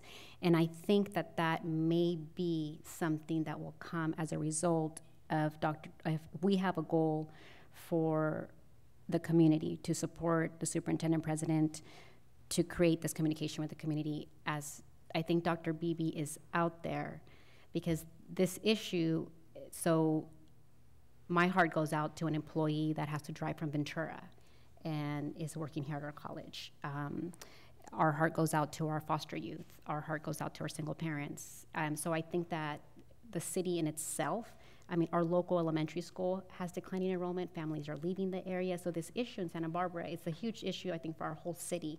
And it's one that the college can lead once we listen to our partners, the housing authority, the city, and there's so many different stakeholders that are invested in this topic, that I think that if we leave that to continue the conversation within the community focus, then I wouldn't feel comfortable putting an objective, something very specific as to what exactly we want to happen. I would want something more broad to yield to Dr. Beebe for him to then shape and mold that as he sees fit. And I think that that's the direction we should go. I think we already have that, right? Jonathan and then Marianne. I think what Craig and Peter mentioned was broad enough to be a board level decision, which is to explore and to engage with the community. I don't think we should take a stance like we should look into housing in this specific way, but I think housing as an issue, and I think we do need to specifically mention student housing and workforce housing. They're both issues that our college struggles with. But I think we need to mention it specifically to show people that this is something we're taking seriously, not we're gonna allude to it. I think related housing issues is not maybe a strong enough statement for me. So then maybe we say something to housing, but I wouldn't want to limit it to students. Right, no, because, so let's do both, or because all housing. We have so many student populations that, and I remember one time when we were talking about the mission, we're like, wait, can we be all things to all people? And so we really have to look at also the scope of our work and our capacity. And so I think that if we're going to look at housing, then to reach the broad mission, then you're looking at everything. What are our employees and all our student groups, and we can't just say student housing, because I don't know. Let's just pretend we sprinkle, we have just the ability to get housing, a couple units in between these neighborhoods and those neighborhoods and those neighborhoods. Maybe students, the things that I've been hearing the last couple of years is students want a certain type of lifestyle that a four-year school would offer, that freshman dorm experience. And that's one way of looking at housing. The other would be a housing that literally offers shelter, rest, you want a place to live, park, and come to work. And so I think it's more complex, and I wouldn't want to have a goal that says I'm going to look at student housing. If we're going to talk about housing, then let's just talk about housing in the broader sense of the community, because that will encompass all of our students, including our employees. Mary Ann. This discussion is a more general issue than housing, and that is we have a tendency to simplify the issues, and housing is just one of several issues. And it seems to me that one of the things we might consider doing about several of these issues is actually developing a study. We're talking about things where we actually don't have concrete information. Mm-hmm. For example, we don't know how many of our students live at home and are not interested in housing, and how many really are quite desperate sometimes for housing. We hear the most difficult stories, but we don't actually know what the patterns are. And that's just housing. There are several other things that we bring up at almost every meeting, but we don't actually have concrete information about. And I'm not suggesting we run out and start lots of scientific studies, but we do need to start gathering some information. And probably we need to go through a process where we identify 3 or 4 things that we think keep coming up that we need to talk about more, but we need to gather information about. Peter. Yeah, I agree completely. I think that's sort of what I had in mind by the word explore.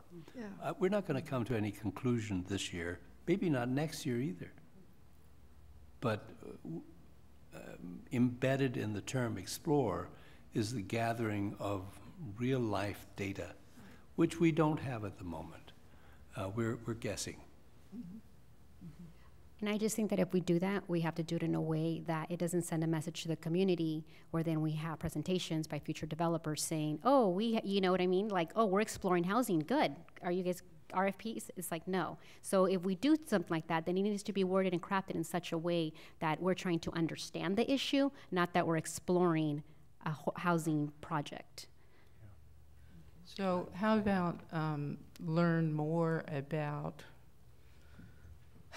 and to me, it's not just student housing. I mean, it is our staff and our faculty and our community's concerns about our impact on their housing, even if they're not coming here. So it's a really broader topic to me, so I'm trying to word something that would capture that. It's not just student access and success. It's intended to be bigger, in my mind. But learn about, what was your phrase? Explore. Explore. I have no objection to what you're saying.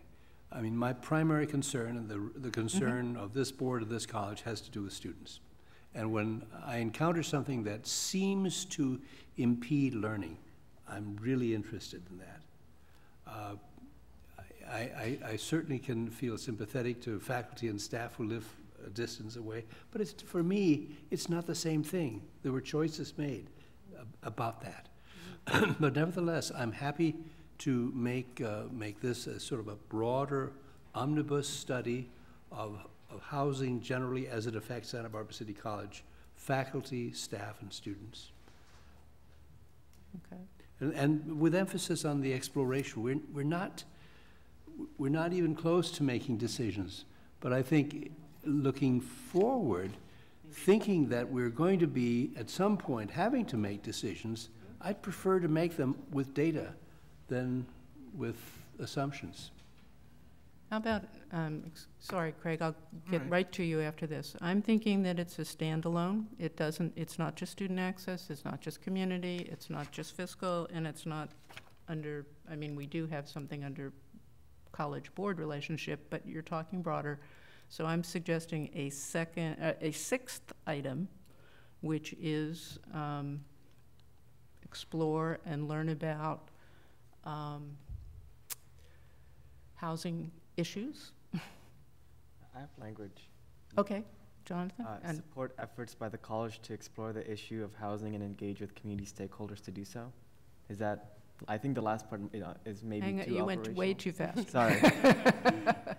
Support efforts by the college to explore the issue of housing, and we could put the issue of student and workforce housing, or none of that, and then, and engage with community stakeholders to do so. All right. Lower again. Support efforts by the college. Support efforts by the college to explore the issue of housing and engage with community stakeholders to do so. To explore, not to. Yeah, To explore. That's what, yeah. I like the insertion of both student and workforce. Yeah. I think, though I'm concerned about housing generally in the county of Santa Barbara, that's not where I want to spend my time. Yeah, but it was an issue in the bond. If our community is not comfortable with us, we will not get another bond. So I think it's a bigger package here. We can't just stop at saying students and faculty. We have to see the big picture and learn, support efforts to learn. That does it. Well, okay, but that provides, that's the context. Yeah.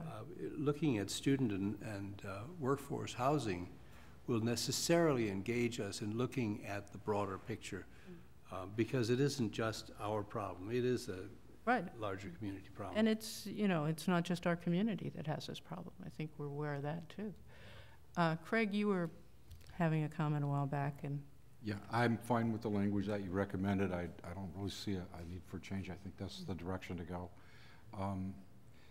After listening to Marianne's comments and what Peter said, about the need for data, and yeah, it's always nice to have more data, and some of the data we haven't collected because there's been reasons for not getting it or it hasn't been available to us. But we do have some data available, and the business community seems to recognize that fact and see it, even if we don't really grasp it. And it's not just like working with the city of Santa Barbara. We have the city of Goleta, we have the whole district that we serve. And so, and yeah, there is all the issue of the students, the faculty, the staff. You know, how do we make this a better life? We probably can never achieve perfect utopia, but over time, we can cope with some of this in better ways than we have. And I think interacting with our community and listening to the real estate developers, to the bankers, to the industry, the business leaders in our that operate within our district, they can give us a lot of these answers. And we see that they act on the information they have and what they do and what they've done in the past. We recently had, because it's been talked about the most lately, is Mr. St. George and wanting to do something on his own across the street from us there, and he bought the property. There's and I'm not involved in that. It's not our decision, and we're not doing that. But there's a businessman willing to invest a lot of money. So he must see a real need. And does the college really understand what that businessman sees and why he would put all those millions of dollars there? I mean, it's really important. What kind of economic shift do these business people see? We see changes coming in Isla Vista. We see possible changes in demographics and in the age and the students of the population and where they're going to live, and where, maybe not where they're going to live, but where they're not going to live. We see purchases made by, say, UCSB that's going to possibly change the demographics of Isla Vista. Where is this housing going to move to? I don't have these answers, but some people in our community have some really good educated guesses about it, and we should be engaged in communications on a very active basis with these people so that we're at the top of the loop instead of chasing it a year or two behind, which is kind of what I feel we've sort of been doing. And, you know, that's all I had to add. I would just comment that I think we will be engaged as a college in understanding those issues ourselves better than they will, because we have enrollment issues. We have been declining in our enrollment, which I think is something the community has not recognized, perhaps even the business community. So that's why it's part of a bigger picture to me. Somebody else was talking, wanting to talk. Was it Well, just Veronica? just, you know, I just want to, when I think of this, so our goals directly translate to Dr. Beebe's goals. And when I think of Dr. Gaskin, this was an issue that consumed and took up a lot of her time. And so when I look at the priorities of the college and when I look at the excitement of the things and all the different initiatives that are underway and that sports pavilion last week, I think there's a lot of things that are important. Is that the most pressing thing we want to put on a goal that would then require Dr. Beebe to go out and do? Or can we just leave it under support the president and community? I think that in his wisdom, he's aware of this and he's going to be able to find venues to address it in a way that doesn't make it seem like we have to make it a goal that's going to task him to do something, that's going to task someone else to do something. Because what we do is going to affect his job. And then it's going to affect everyone under him. And I don't want to do that because I feel like this is meaty. And the community focus, I think that he knows and is well aware of the things and the issues that are going on in the community. And I want to yield all the confidence to say, take your first year to learn about the community. I guarantee you housing is going to be one of the top things that's going to come up. Then you come to us, and then you will probably on your own want to do this study that Marianne is suggesting, just out of wanting to understand, and then you will come to us. And I would rather us go that way than have to measure ourselves under such a broad, big, complicated thing, and then have to measure his performance on that and then measure the college. It just, to me, it doesn't make sense considering how much time and what it did to our former president. And that is our only employee, and so their time is coveted. It's special, and they are answering to so many people, and we need them to be focused on some of the most pressing things that the college is focused on. And I'm not saying it's not important. What I am saying is that I trust Dr. Beebe to know that this is a big issue, that you've Googled before you even took this interview, that you've read the newspapers, you heard in the interviews, and that you know that the community, I'm sure, has already contacted you about this. I mean, your survey, I'm sure, told you some things about this. I was just going to mention that. Yeah. So I wouldn't want to put this on something that's going to make it a priority, that's going to trickle down and make the institution do anything. Did you want to comment on that?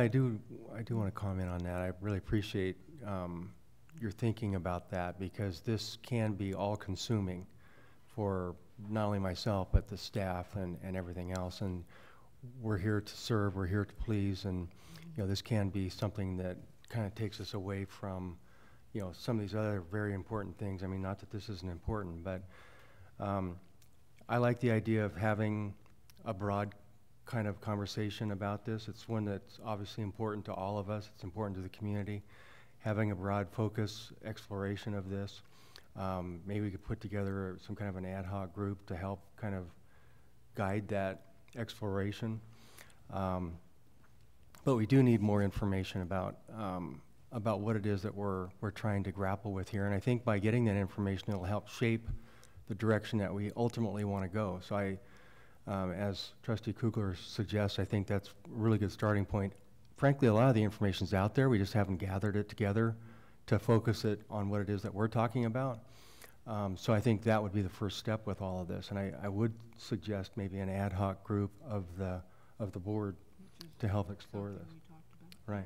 We had talked about that idea for our next agenda for next time, so that we could bring a group to focus on it and then bring information back to the larger group. So what kind of language would you feel comfortable with, or would you prefer? I mean, I'm willing to go along with whatever you want.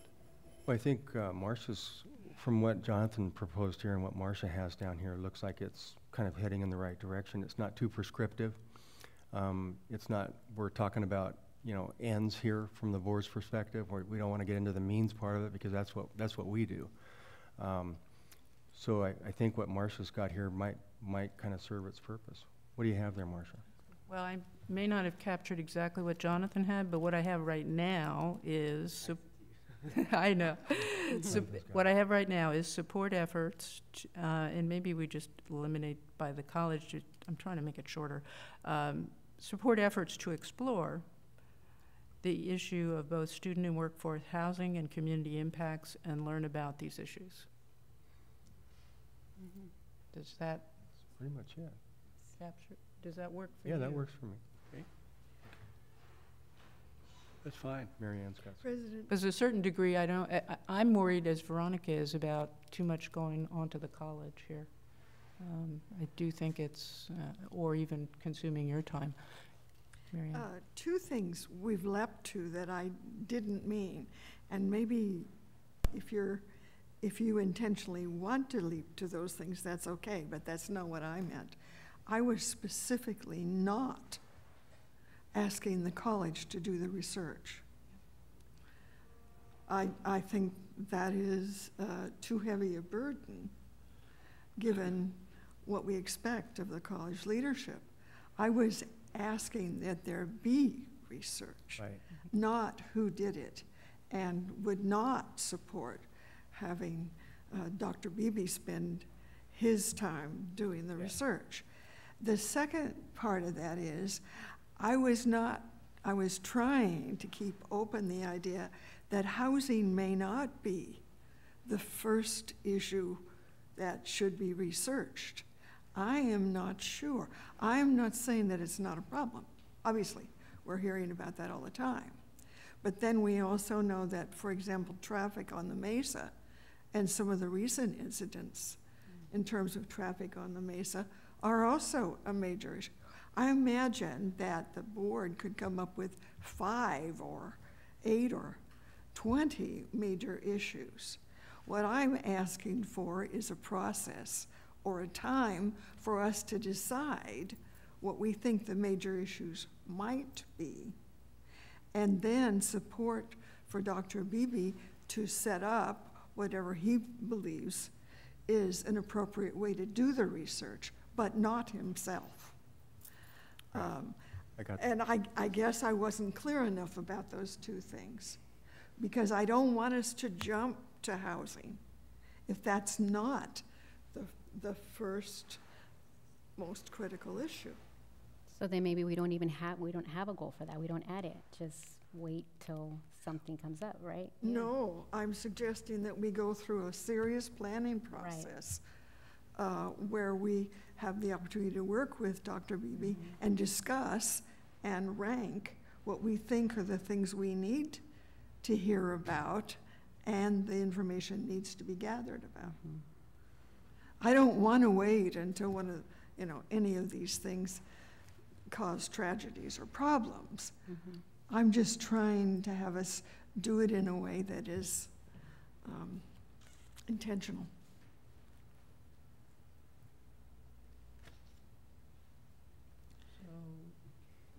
Would your comment fit with this language, which I can repeat again? Yes, it would. Are you okay with this language? This language is currently support efforts, it's not put on the college, to explore the issue of student and workforce housing, or the issues of student and workforce housing and community impacts, and learn more about them. Yes. And I also think your idea of having a small group of board ad hoc group work on this is useful. Would this be an opportunity to have a small group from the board as well as combined with a small group from the community? Yeah. As well as student representatives to present and explore together? The nature of an ad hoc committee is that it can have up to 3 board members and operate with any number of additional support folks. And that gives it a fair amount of flexibility. And then there may be other structures. I mean, it may be that when we talk to some other people who would be interested in this in the community, that there's a different or better structure. But that was one that came to mind for our typical approach. So I would put that into our, hopefully, next time discussion, but. Sure. So I think you've got it. Okay. Yeah. Okay. I've got a couple things. Oh, Marty, Yes, go. The under accreditation, just a simple thing. You said support the college in preparation and submission of blah, blah, blah. I don't think we're going to be doing anything having to do with the preparation. So I No, didn't we're want not that in actually there. doing that. It was I the know, support but word, but that's fine. You could read it that way. And I think it needs to have a deadline date on it. I don't know what the deadline is on that, but we need a deadline date on it. I think it's, I don't even remember. We need to do March 17th, I think it is. whatever it is, we should add it to that, just so everybody knows. March 17th. And then the other thing is, we've dropped, we have dropped the facilities master planning. And I know we have taken that consultant off of there. No, we haven't dropped it. I mean, but I you don't mean see it as on a here, goal? As a goal. Okay. And we're almost at the end of it. And I really think it needs to be there no matter how we get there. And because we're almost there, and it's very important for us to have a facilities master plan. No, that's a good point. There's a lot of work that's already been done on it. A lot of work's already been done, and we're committed to finishing that up. Good. And so I think that should be on a board goal, just because we had it last year too, so. I know. Okay, well, we'll double check the date, all right? So can we check? Accreditation thing, okay. And let's see, where do we want to put the? John's telling me I was right. I believe 17th? Jack. March 17th? Is it March? Okay.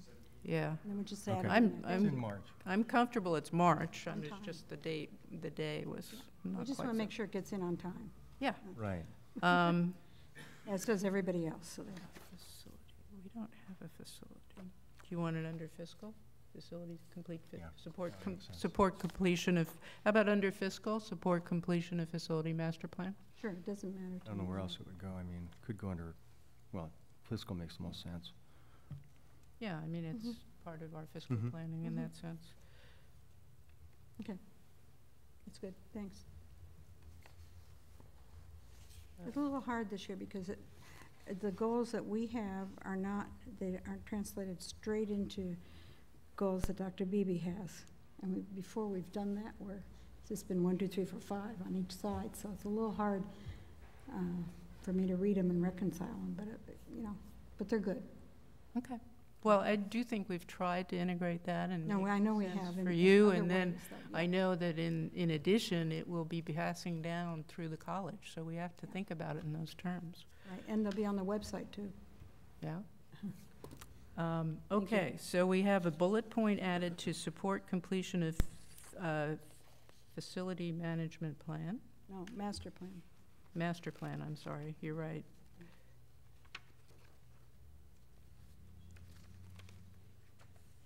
And we have under accreditation, we're adding support the college in the submission of the follow-up report due to ACCJC March 17, 2016. 15? 15. Thank you. March 15. And ongoing implementation, blah. And then we have number 6, new number 6. And I don't have a title for that. Do we care? We don't have to. What do you mean title? You mean just everything else has everything else has a title? Just put housing. form. I mean, that's what it is, right? All right, we'll do housing. And so that's a new number 6, title Housing, Support Efforts to Explore the Issues of Student Housing and Workforce Housing and Community Impacts and Learn More About Them. Okay?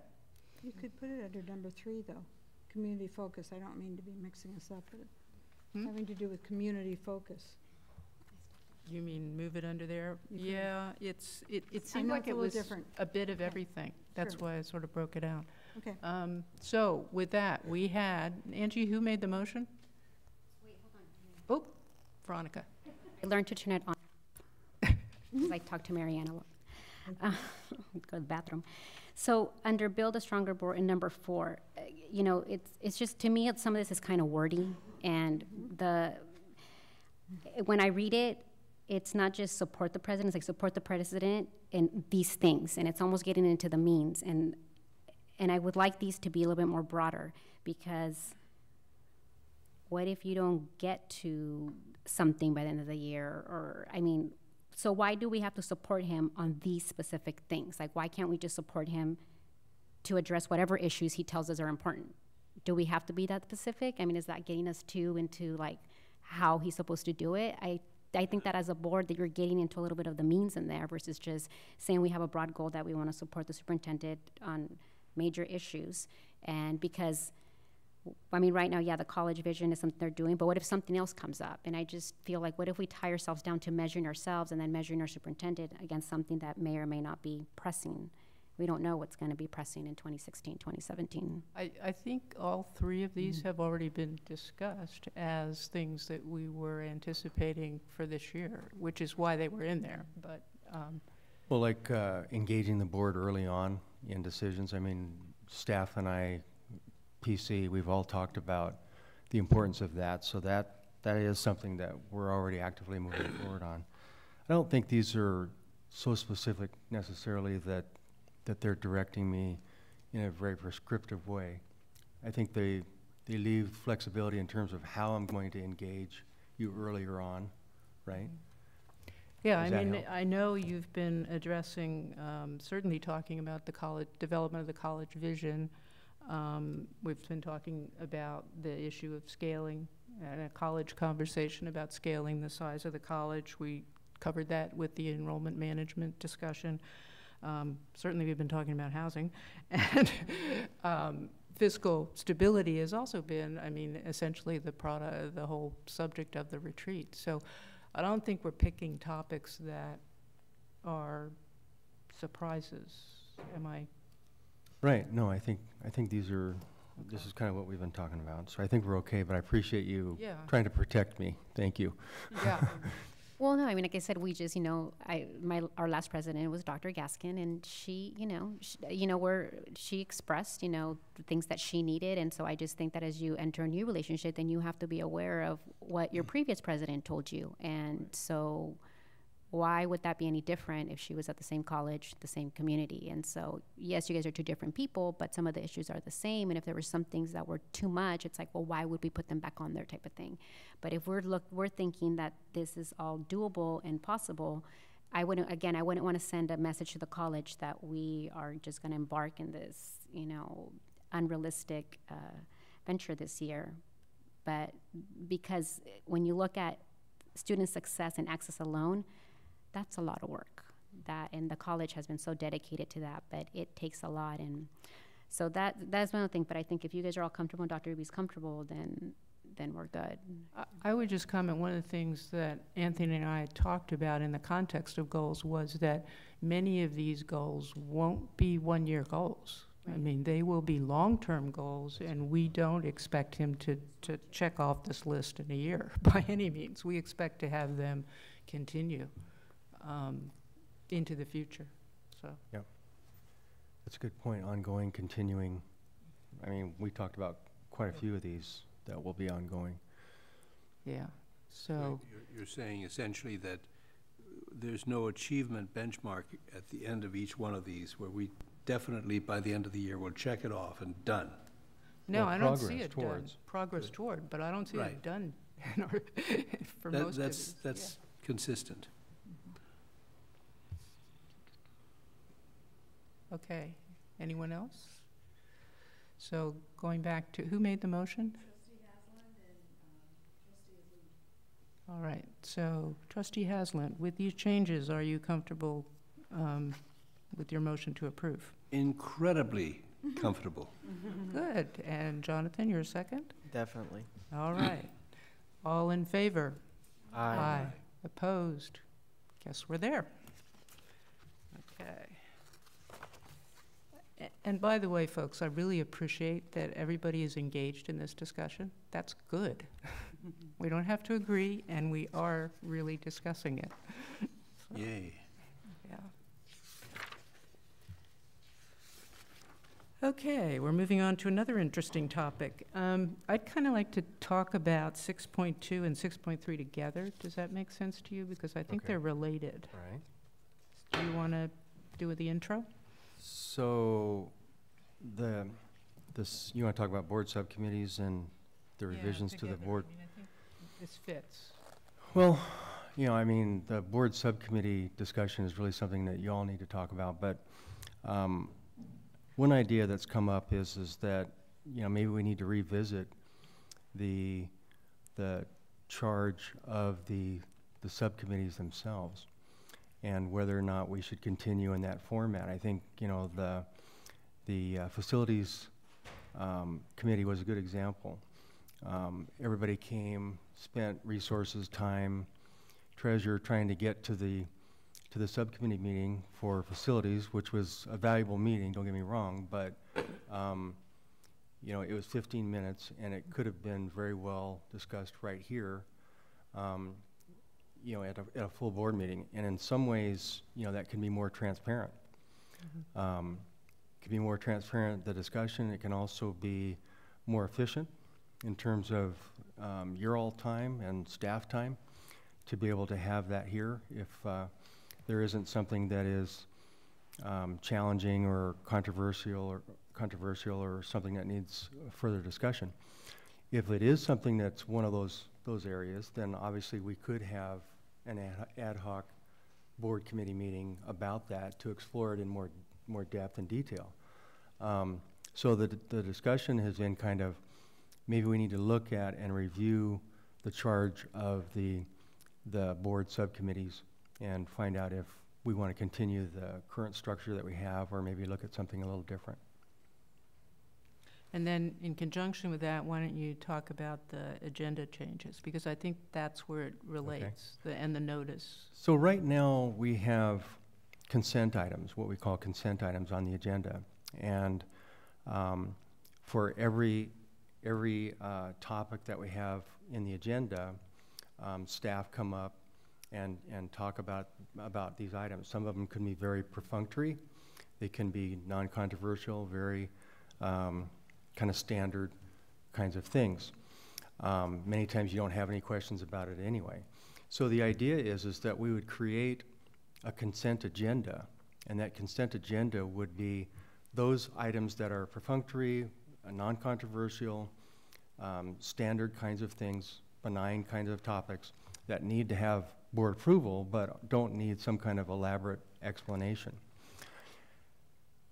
And the way that we do that is that you go through each one of the areas in the board agenda and you pull out things that need further explanation. And myself and staff, know about what those items are going to be in advance so that we can be prepared to give you a robust answer about whatever the question might be or the topic might be about.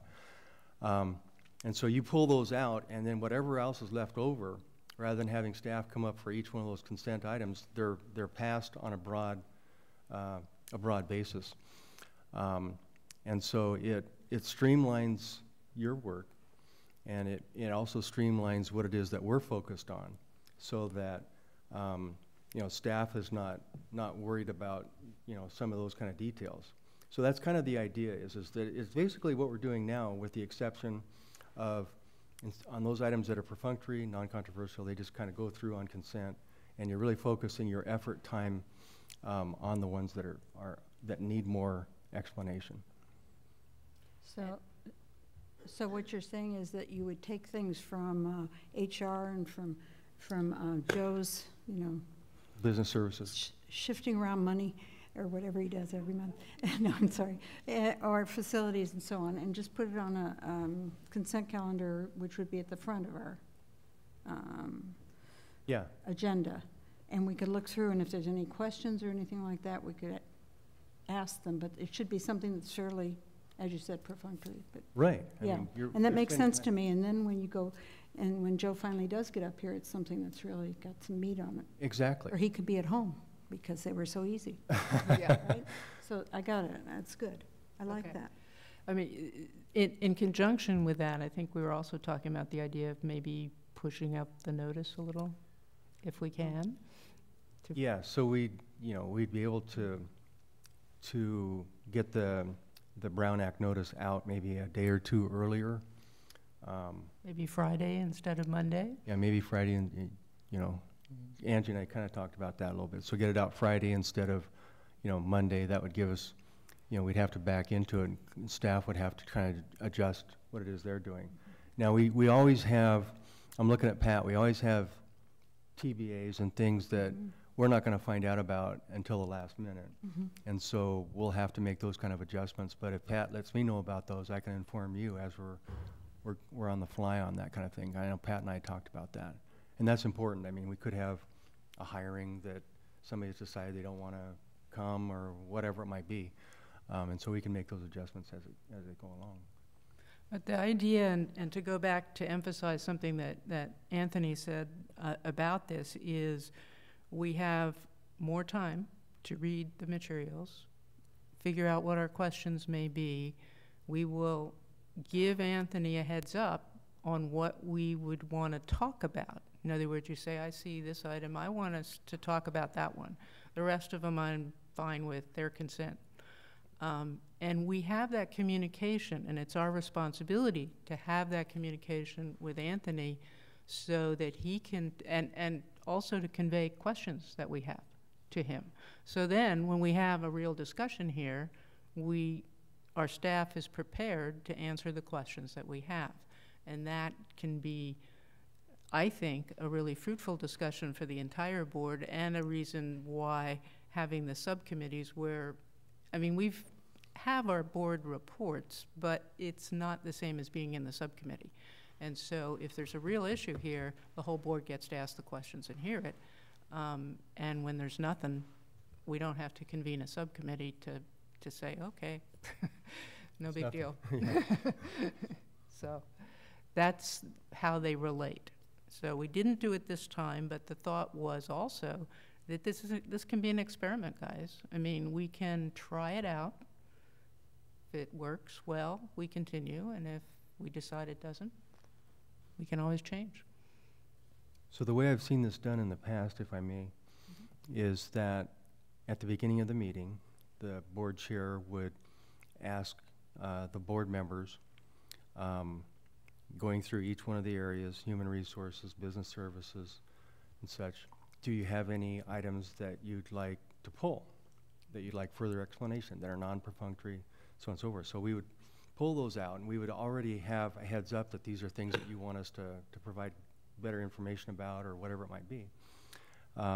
You'd pull those out, and then we'd ask for a motion. Board president would ask for a motion to approve the consent agenda, which is everything else that's left over. Y'all vote on that, so we have a record of those things being approved. And then we would start with the presentation of those items that were pulled out that you want further explanation about. So we're really focusing our efforts around the things that are important to you that you want further explanation, as opposed to the things that are, you know, the omnibus kinds of things that might be for, you know, hourlies, or, I mean, who knows what it might be. So you're really focusing on the things that are important to you. So it can be a richer discussion. Peter, you. Well, it seems to me we're doing almost that now. I mean, on the larger agenda, we go through but the only difference would be that we're voting on each category. And I would have no objection to the process that you're suggesting. I don't know that it's going to save us a lot of time. I'm more interested in focusing on the idea of the committees, because it seems to me they do serve a purpose. And maybe what we might want to talk about is a more effective use of committees. I think that if a committee agenda is sparse and of no particular moment, the chair of the committee should say, we pass. We don't need that meeting. I think the meetings ought to be, if we're going to continue with committees, they should be called because there's something of substance to discuss. The function of a committee is to go into depth about something, to explore for a longer period of time than is typically available at the board meeting. And maybe the outcome of that discussion is nothing. This is not something that we ought to bring to the whole board. It's dead. Or this is something that's really important and we need to bring it to the board's attention. And I think it's just a question of difference in focus and the amount of time we allocate to that focus. Veronica? I think that's one of the benefits. I think that, and Marianne can echo in, one of the, I think the opposite, a con, you know, your pro, your con to that would be, so you know, we had our board retreat and we're kind of like, oh gosh, why didn't we know some of this stuff?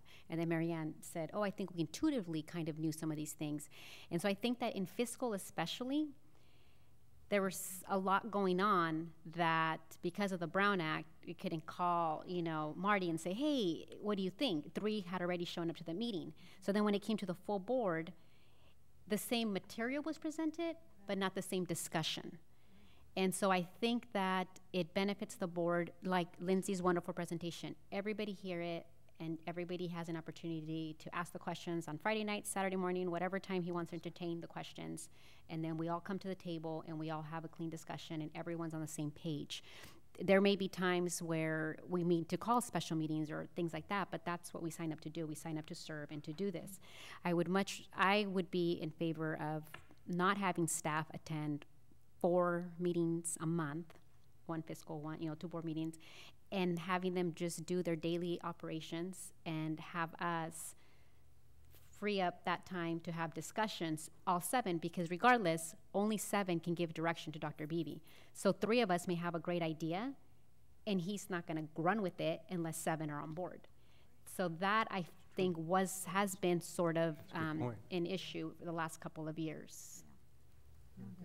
Yeah. And I would add, I have felt like with fiscal in particular, it hasn't been fair to those people who are not part of that committee, because that discussion that we had was not available to them, and except, you know, on a tape, but they didn't get to ask their questions. And we really needed to have a full board better understanding of where we were. So I don't know. Marianne, do you have? I completely agree.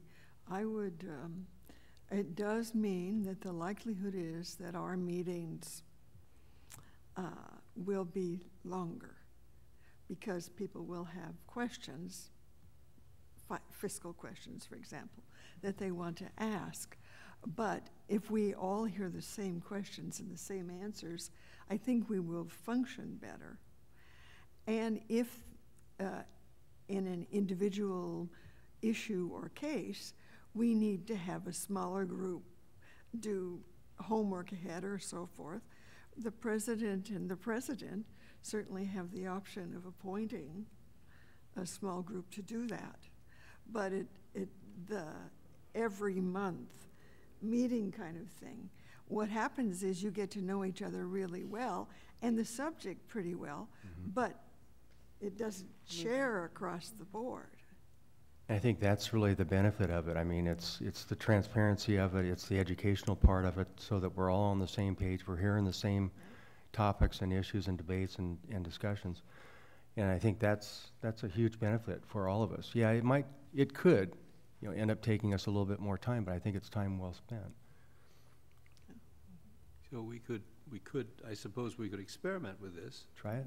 And I'm hearing that the system would still allow for us to appoint a special committee or subset that would look at something unique or something that might involve a larger group, including faculty and students. Yeah, okay, then. Yeah, the system certainly does that, and there's always the bring forth an agenda item that not otherwise covered, part of that system.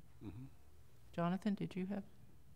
I love the consent agenda idea. I actually I restructured our student government at UCSB to use a consent agenda instead of going through everything. So I believe in that so much. So great idea.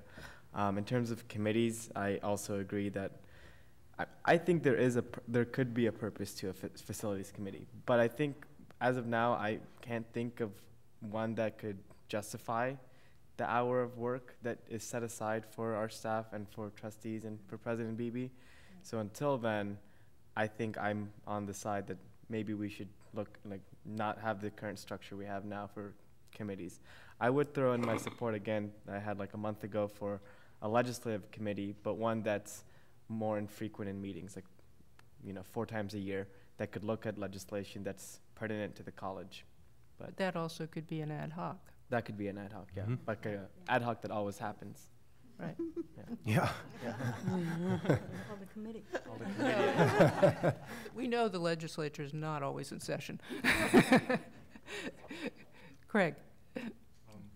One of the functions of the committees that I learned here, Greg, you need that I hadn't, one of the functions of the committees that I didn't. Thank you, Marty. That I didn't hear anybody bring up is, you know, when we do get new board members, and like when I came on, I volunteered for committees. Why? Because it's a really good opportunity to get in-depth exposure in a hurry, so that you know, so that you can be of more value and do a better job. So I just looked at it in part, not in total, as on-the-job training. And now when you remove that, then there's no other avenue for that training to take place except for the new board members to be mentored by other board members or some other way. So some other emphasis or avenues we should think about being able to provide. And most of the time that may not be any big deal as long as we're not having turnover on the board.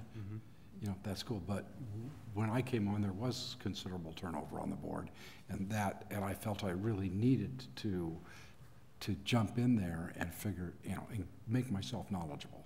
Yeah. Well, I think the idea here is to have your on-the-job training in this boardroom in these meetings, and we need a rule as well that there are no dumb questions, so that a new board member does not feel they can't ask a question like that, you know, that they are not familiar. So.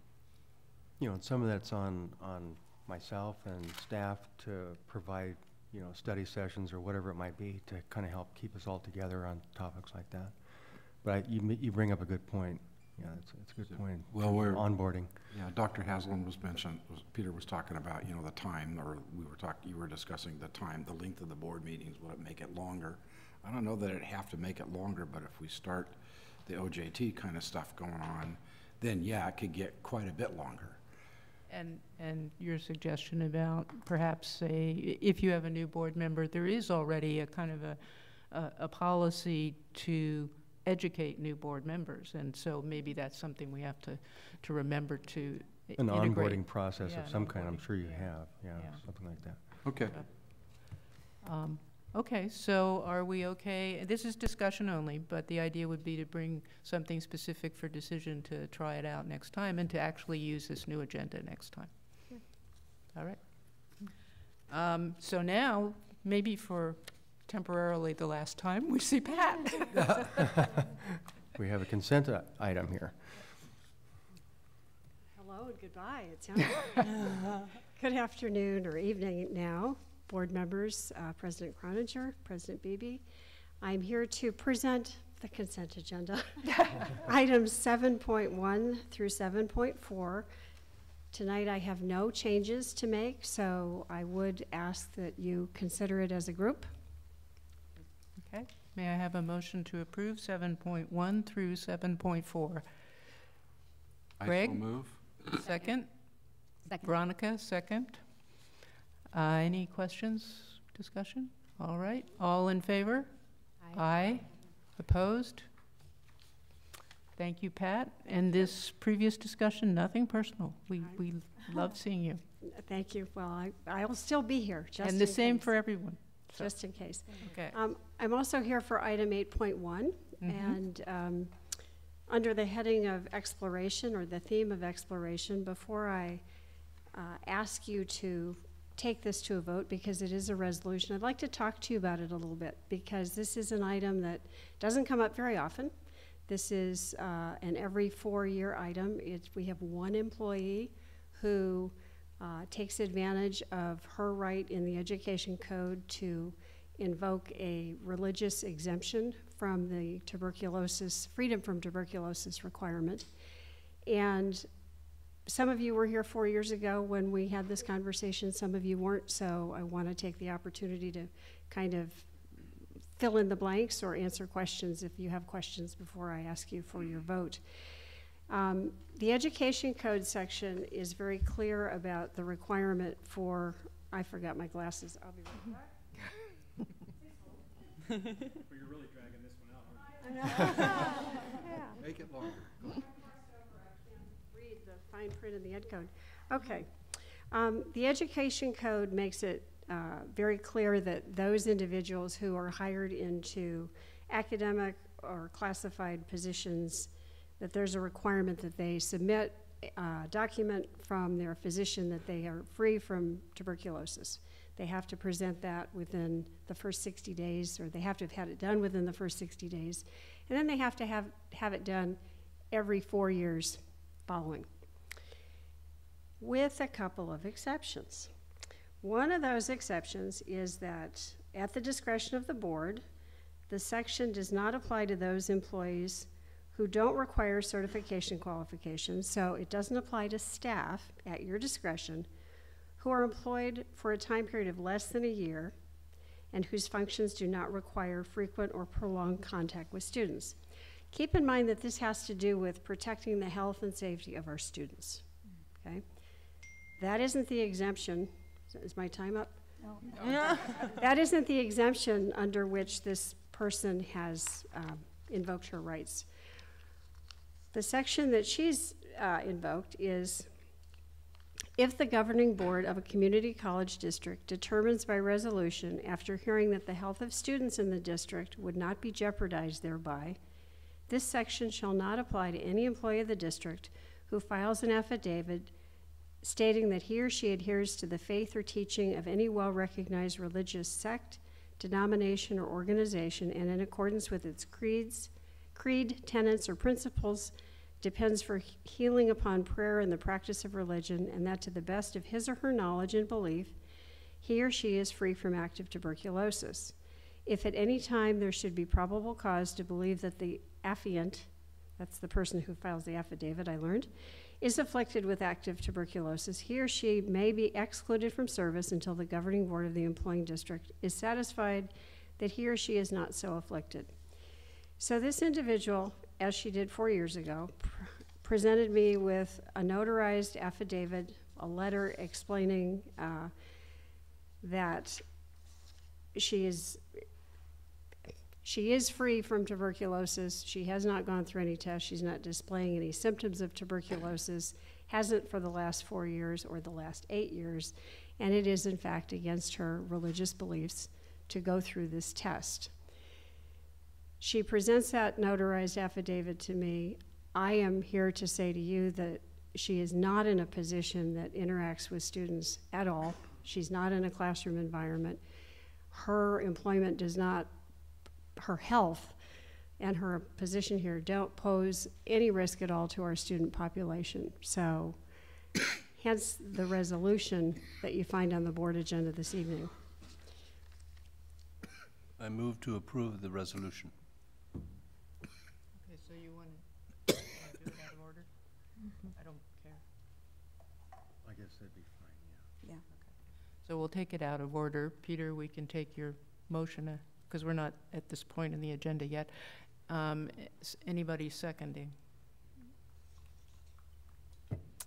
Emily? Emily seconds. So now the questions arise, if there are any. I have no recollection of 4 years ago, but appreciate your pointing that out. I mean, this issue. I remember some things about 4 years ago. And that was why I wanted to preface this with a bit of an explanation, because it wouldn't be on the consent agenda, so you'd see me anyway.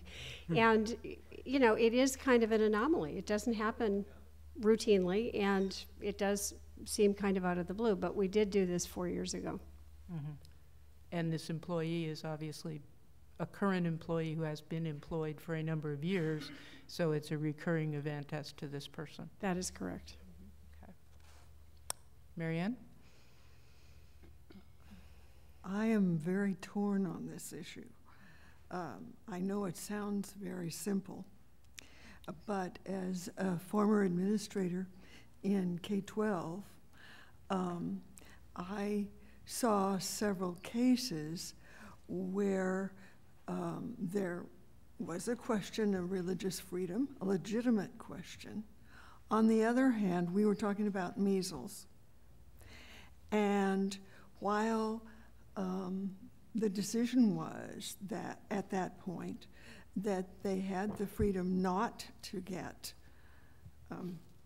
any prevention taken. And it was because they didn't deal with children. They did deal with other adults. And in 2 cases, other teachers caught the measles from these adults and had children born with some of the impact from the measles. So this is something that I feel very serious about. And I am very concerned about this issue with tuberculosis because, as you know, there is increased tuberculosis occurring in, well, probably the world, but our country anyway. On the other hand, I have great faith in you, Pat. Thank you. And so I will vote for this with the understanding that I'm counting on you. I feel you. No, I appreciate that, and I take it very seriously as well. I'm sure you do. We have been most unpopular in HR because we are holding the feet of those who have not complied to the fire about we won't let you back in the classroom until you take care of business, because we do take this responsibility very seriously. Yeah. I can add to this that Pat and I have had a couple hours of discussion about this particular topic, and you know, a lot of the things that you're bringing up we've talked about. I'm sure. And Pat, as you point out, I mean, she takes this very, very seriously, and if there was any chance or possibility of this not being a situation where the individual would not be exposed to students in any great way, I mean, and this person's not, so I felt comfortable enough going forward with it. If this individual, for example, were to change positions, change roles within the school, there could be a game changer with respect to the exemption. And there's only one individual, so it's not like I'm going to lose track of that person. And the person has not changed jobs since joining the college, so I don't see that happening. Craig and then Veronica. Craig and then Veronica. Okay. I didn't see here that it was, where it says here that it's like it was for just one employee, that it's to allow you to make an exception for anybody that meets those same criteria. If it is just one employee, which it doesn't say here, so I didn't really know that. And now I know more than I really wanted to know, because I didn't want to know it was a her. I didn't really care. I'm inclined to vote no, simply because it provides an exception, creates a loophole for what good purpose. I don't know. If it was a doctor saying, no, this person shouldn't do this because they have other conditions and it would be physically harmful to them, that's one thing. But because of a belief system, you know, it's a big wide world, you know, not sort of my problem.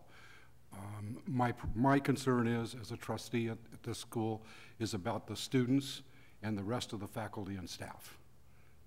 That's what I'm concerned at. That's where my priority is. And you haven't said anything that's going to make me say, okay, so until I hear, and I'm open to hear and listen, unless I hear something to change my mind, my vote will be no. Veronica, were you making comments? Yeah, no, I echo Marianne and Craig, and I think that it's, everybody has a right to choose whatever for their own personal health, and so I respect that. But I don't know that I can guarantee that an individual, when I make contact with another adult, that then would cross the street to Orphala. And so that's where I get a little kind of weird about that. And so I think I side with Craig, other than I respect everybody to, you know, vaccinate or take tests for whatever they need to, because everybody has a free choice to do that. But because we operate a child learning center across the street, that's where I kind of was like, whoa. Jonathan. I'm just asking a clarifying question. So my understanding is that last year the state passed a law saying that no children can ever be exempt again from filing an affidavit to get immunization, but that didn't apply to any staff and faculty at a public institution. This is not an immunization. It's right. It's a No, test I to say understand. that you're free from something. It's not an immunization to prevent something. Right, but that, like, students were not allowed to get that anymore in terms of immunization as of 2015, but that didn't apply to faculty and staff? We don't have any immunization requirements, so I don't know how to okay. respond to you. Okay. Yeah, I think, it's probably the difference between immunization or test for whether you are having, you It's have regulated this separately. disease. Right. But it's conceptually very similar. Well, Yeah. all I know is when I first retired, I went and substitute taught for a little bit, and I'd never been in a classroom before. And I had to go through all these hoops, and one of them was I had to go get a TB test. Mhm. And after I did it for a while, I had to do another TB test. And, there's no ill effects. I didn't notice it. I just did it, and everybody did it. And it was for the health of everybody that was working together. I already said what I had to say, so I guess I should just be quiet. Again, the intention in the education code is to protect the health of our students. And this individual is not in a role that interacts with our students, maybe incidentally in the restroom, any more than our students would interact with other people, members of the public who come on campus. There are probably any number of people who visit the Orfila Early Learning Center that, are members of the public, that are other parents, that are, visitors. We don't know if they have gone through a freedom from tuberculosis test. We don't know what we don't know. So this individual is exercising her rights under the education code, it's in opposition to my religion. Jonathan? I have just another question. Theoretically, if this person gets tuberculosis and passes it on to someone, are we liable for making this exemption? I don't know. Legal question. Liable for? For someone getting tuberculosis. No. No? Well, if they got it because this employee didn't get their test. It's a good legal question, and I don't know the answer. Do we have a timing issue where that could be asked, or do we have? I can follow up with that. This person is due now, which is why I'm bringing this to you now. So the 4-year cycle is right now. I guess if you'd like me to follow up with legal counsel to get an answer to Jonathan's question, I can, and bring this back if you'd like. Strikes me as a standard of care, perhaps, or something like that, but I don't know. I mean, it's a... So we can get some legal counsel on that. That's not a problem. Maybe we could also talk with medical epidemiologist or something in terms of the exposure of this. I mean, there's two routes, if you'd feel more comfortable with that. I mean, I don't know if we should delay it. I was just asking if maybe anyone knew that if this employee gets TB because they didn't get the test, gives it to someone incidentally, it's traced back to coming from one of our employees that we exempted, are we then liable for that person who got TB? I think it would be pretty difficult to trace something back, as TB is an airborne, it's communicated airborne. You could get it at the grocery store, you could get it at the car wash, you could get it by interacting with our employee who we exempted, who has no symptoms, has displayed no symptoms. That's been verified by her doctor. So I'm not sure you could ever trace that back to where it came from. I'm suspecting we're beyond our expertise Yeah. on this question. Marty or Peter, any comments? Marty? This is I just don't see the big issue, because this is something that is, everybody wants to have freedom of religion in the United States, so that's not a question. And if it's part of your religion not to have the test, and there's an exemption in the education code provided, I'm having trouble seeing where that's a problem. If there was no exemption in the education code, then we would have a big problem. But since there is one, I think this is fine. I think my sense of it is people are struggling with the part of the resolution that says the health of the students in the district would not be jeopardized if Well, that but person didn't she's have got the a- test. a- No, as I'm a just, doctor's I think I'm hearing affidavit. that. I know, yeah. I hear that too, and I Yeah. understand everybody's concerned, but she's got a doctor's, affidavit, and it's filed, I understand, probably with HR. Doctor's and so- affidavit or the employee's affidavit? It's her affidavit that That a says that doctor she has has been to her doctor, but she's not displaying any of the symptoms. And there's a list of what the symptoms Yeah. are, so. Okay. Peter? I think it's a matter of weighing risk Mhm. on the one hand and religious freedom on the other. And I see the risk factor as having been evaluated as very, very remote. If this were a case of measles, I think I'd be very concerned. Well, I would be too. I'd Yeah. agree with Trustee Kugler and say, no, we don't want to do it. So, and I think the risk is minimal, and I would support this. I think it doesn't preclude us moving ahead and getting legal advice for the future. If we find that we were wrong, then at the next meeting, somebody might move to rescind this.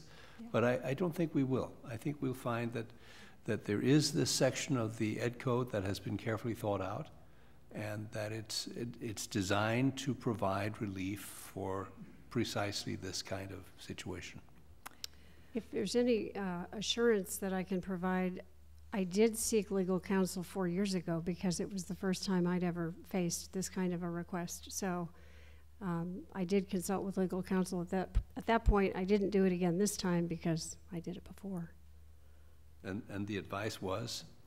Proceed, that she's exercising her rights. If she presents what she has presented, I needed to find out what she needed to do, or he, and that those requirements were met, and then I brought it to you, and life went on for 4 years. Okay. Marianne? Despite the fact that I am concerned about this, there is the law. And it is very clear that we would have to have a legal reason not to approve it. So I will vote for it. Even, I've expressed my concern. And I trust Pat. I think the tricky part goes to kind of what Jonathan's saying. So if it's Ed Code, it should just stand by itself. Why does the board need to approve it? So you're kind of if Ed Code says only if your board is okay with it. And so Jonathan's saying, well, am I okay with this? Because now I'm saying that I'm okay with maybe putting people at risk. So that's where the tricky part comes in. Ed Code should just write it and say, do it, and that's it. We follow Ed Code. But Ed Code's saying you can do it if the board is okay with it. And I think that goes back to what you're saying. Well, then why do we need approval? What's the liability, or what's the, Anyway, it's just fancy legal stuff. So why have a resolution in the first place? Right. Exactly. Yeah, exactly. Well, one thing I think I can help with, which is that we amend the resolution to say due to one employee's limited, because I think Craig was suggesting that it wasn't quite clear. Is that okay, Pat? Absolutely. And then I think we're struggling with this one, but we do need to vote. So, and we already did the motion and approve, right? I remember doing that. Okay, it's a resolution, so.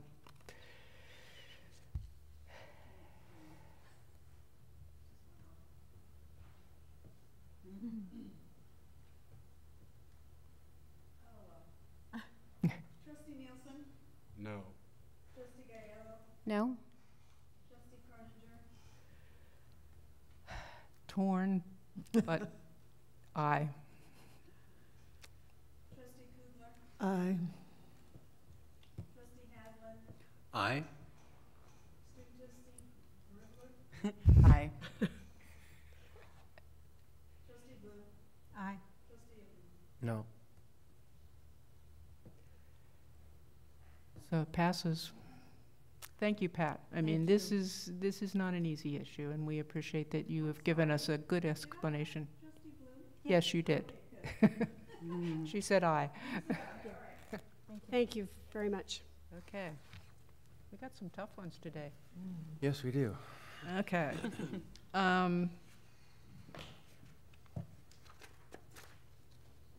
I'm backing up. 1, 2, 3, personnel. Yep. We're on 9 now.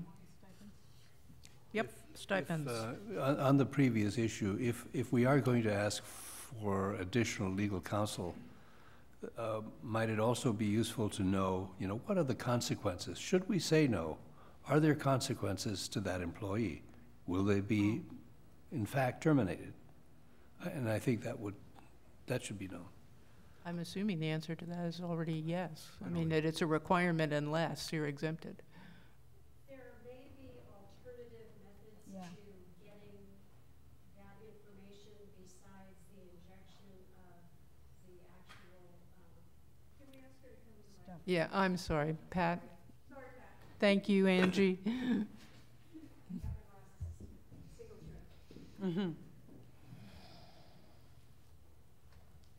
The religious objection, I believe, is related to having having the foreign substance, having the actual germs or the substance applied to the skin. There may be other approaches which are fairly new, which involve blood tests, where you're testing the blood as opposed to having a skin test. It's significantly more costly, that approach, than the skin test. So.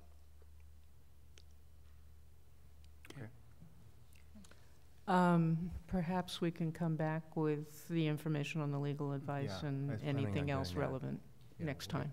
It'll give you 4 years to figure this one out. I mean, we could also reconsider if we feel we have to, but. We will come back with the legal opinion on that. Craig? I don't understand Peter's point about, well, would this mean that employee would lose their job? Because that may or may not be the case, and it may not. Yeah. But I don't think that should enter in. We should just think about the welfare of the employees and the students as a whole, and not one person's job. Yeah, I agree with that. Okay, so but I kind of misunderstood what you meant by that. Pardon me. Okay. Are we now ready to move on to educational programs? Paul, I know you've been standing there. Well, unless you find Viking knitting or tortillas problematic, this will be quick. So I do want to make a correction before we proceed in item 9.1. For stipends, we've listed Marilyn Armstrong. Her first name is actually Barbara. She goes by Jordy, so nobody knew her real first name, I guess. But so that's the only correction I would like to make. But other than that correction, I would like to recommend for your approval item 9.1, stipends for faculty.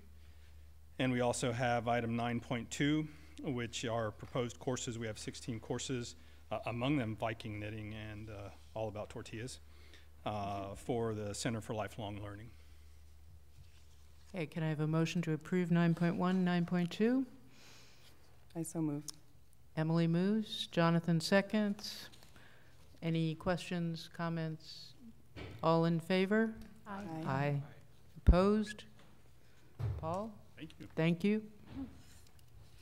And Joe?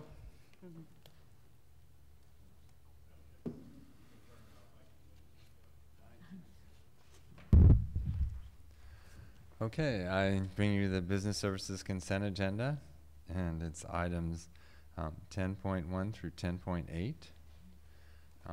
I just wanted to comment on one of the items, the grant agreement for providing funds to the City of Santa Barbara to administer enforcement of the city's noise abatement ordinance. That's the SNAP program, which you're all very familiar with, that the Neighborhood Task Force has brought. Okay. And so, with that. Okay, may I have a motion to approve? And then we'll have any questions. So we are, what are we, 9? I'm sorry, Joe. We're going 10.1 through 10.8. 10.8. All right. Motion to approve. So move. Marianne moves. Second? Second. Second. Okay. Any questions? I just had one, which is I think the current status is we're in the purchase orders. We don't have one anymore for 3B Plum. Is that correct? No, that purchase order was canceled. This is a timing issue. So we're not approving one for that in this case, basically. Well, actually you are, but it's already been canceled. Oh, all right. Just because of the timing of it. It's Okay. the timing of it. We submitted it to the Okay. board and then. Joe and I did talk about that, so. All right, got it. Emily? I just want to thank you, Joe. I know how much hard work you've been putting in regarding the SNAP program, and I just wanted to especially extend a thank you on behalf of all of that. Thank you. Thank you, Emily. Any other comments, questions? Jonathan? I really look forward to seeing how this program plays out and how successful it is, because we're trying to do one in Isla Vista similar, so I can't wait to see it. This is good. Thank you. Okay. All in favor? Aye. Opposed? Nope. And then we have one action item. It's resolution number 4, and it's a budget transfer between major objects. And it's just one budget transfer this month. And this is a resolution, so Angie we need a motion first, right? Okay, motion to approve the resolution? Move approval. Peter moves. Who's second? Jonathan, second. Angie? Trustee Houston? Aye. Trustee Guerrero? Aye. Trustee Croninger? Aye. Trustee Kugler? Aye. Trustee Haslam? Aye. Student trustee Gribble? Aye. Trustee Bloom? Aye. Trustee Abdu? Aye. Thank you very Okay, much. passes. And that takes us, Marianne's got oh, Mary Ann. Just very quickly, I have never been part of an institution before who did such a careful and thoughtful job of meeting the results of a committee recommendation, especially a community committee. And I just want to say to you how very proud and impressed I am with this group. And this is the Mesa Task Force you're referring Yes, to? I'm referring to Yes. Mesa Task Well, it's wonderful to see the progress, and thank you, Joe, for all the work you've done, because it's not just the task force, which you and Marty worked very hard on, it's the follow-up. Well, it's the board. I mean, you all are the ones that had to implement this, and so thank you to all of you. Well, and it's also the city that City as well. worked with us and put this in there, so I'm Right. going to be really interested, like Jonathan, to see how it works. I hope it works very Yeah. well. We all do. Yep. Okay. Thank you. Well, we're adjourned, and thank you for a pretty interesting meeting. Small platter. It's crying out. Good job.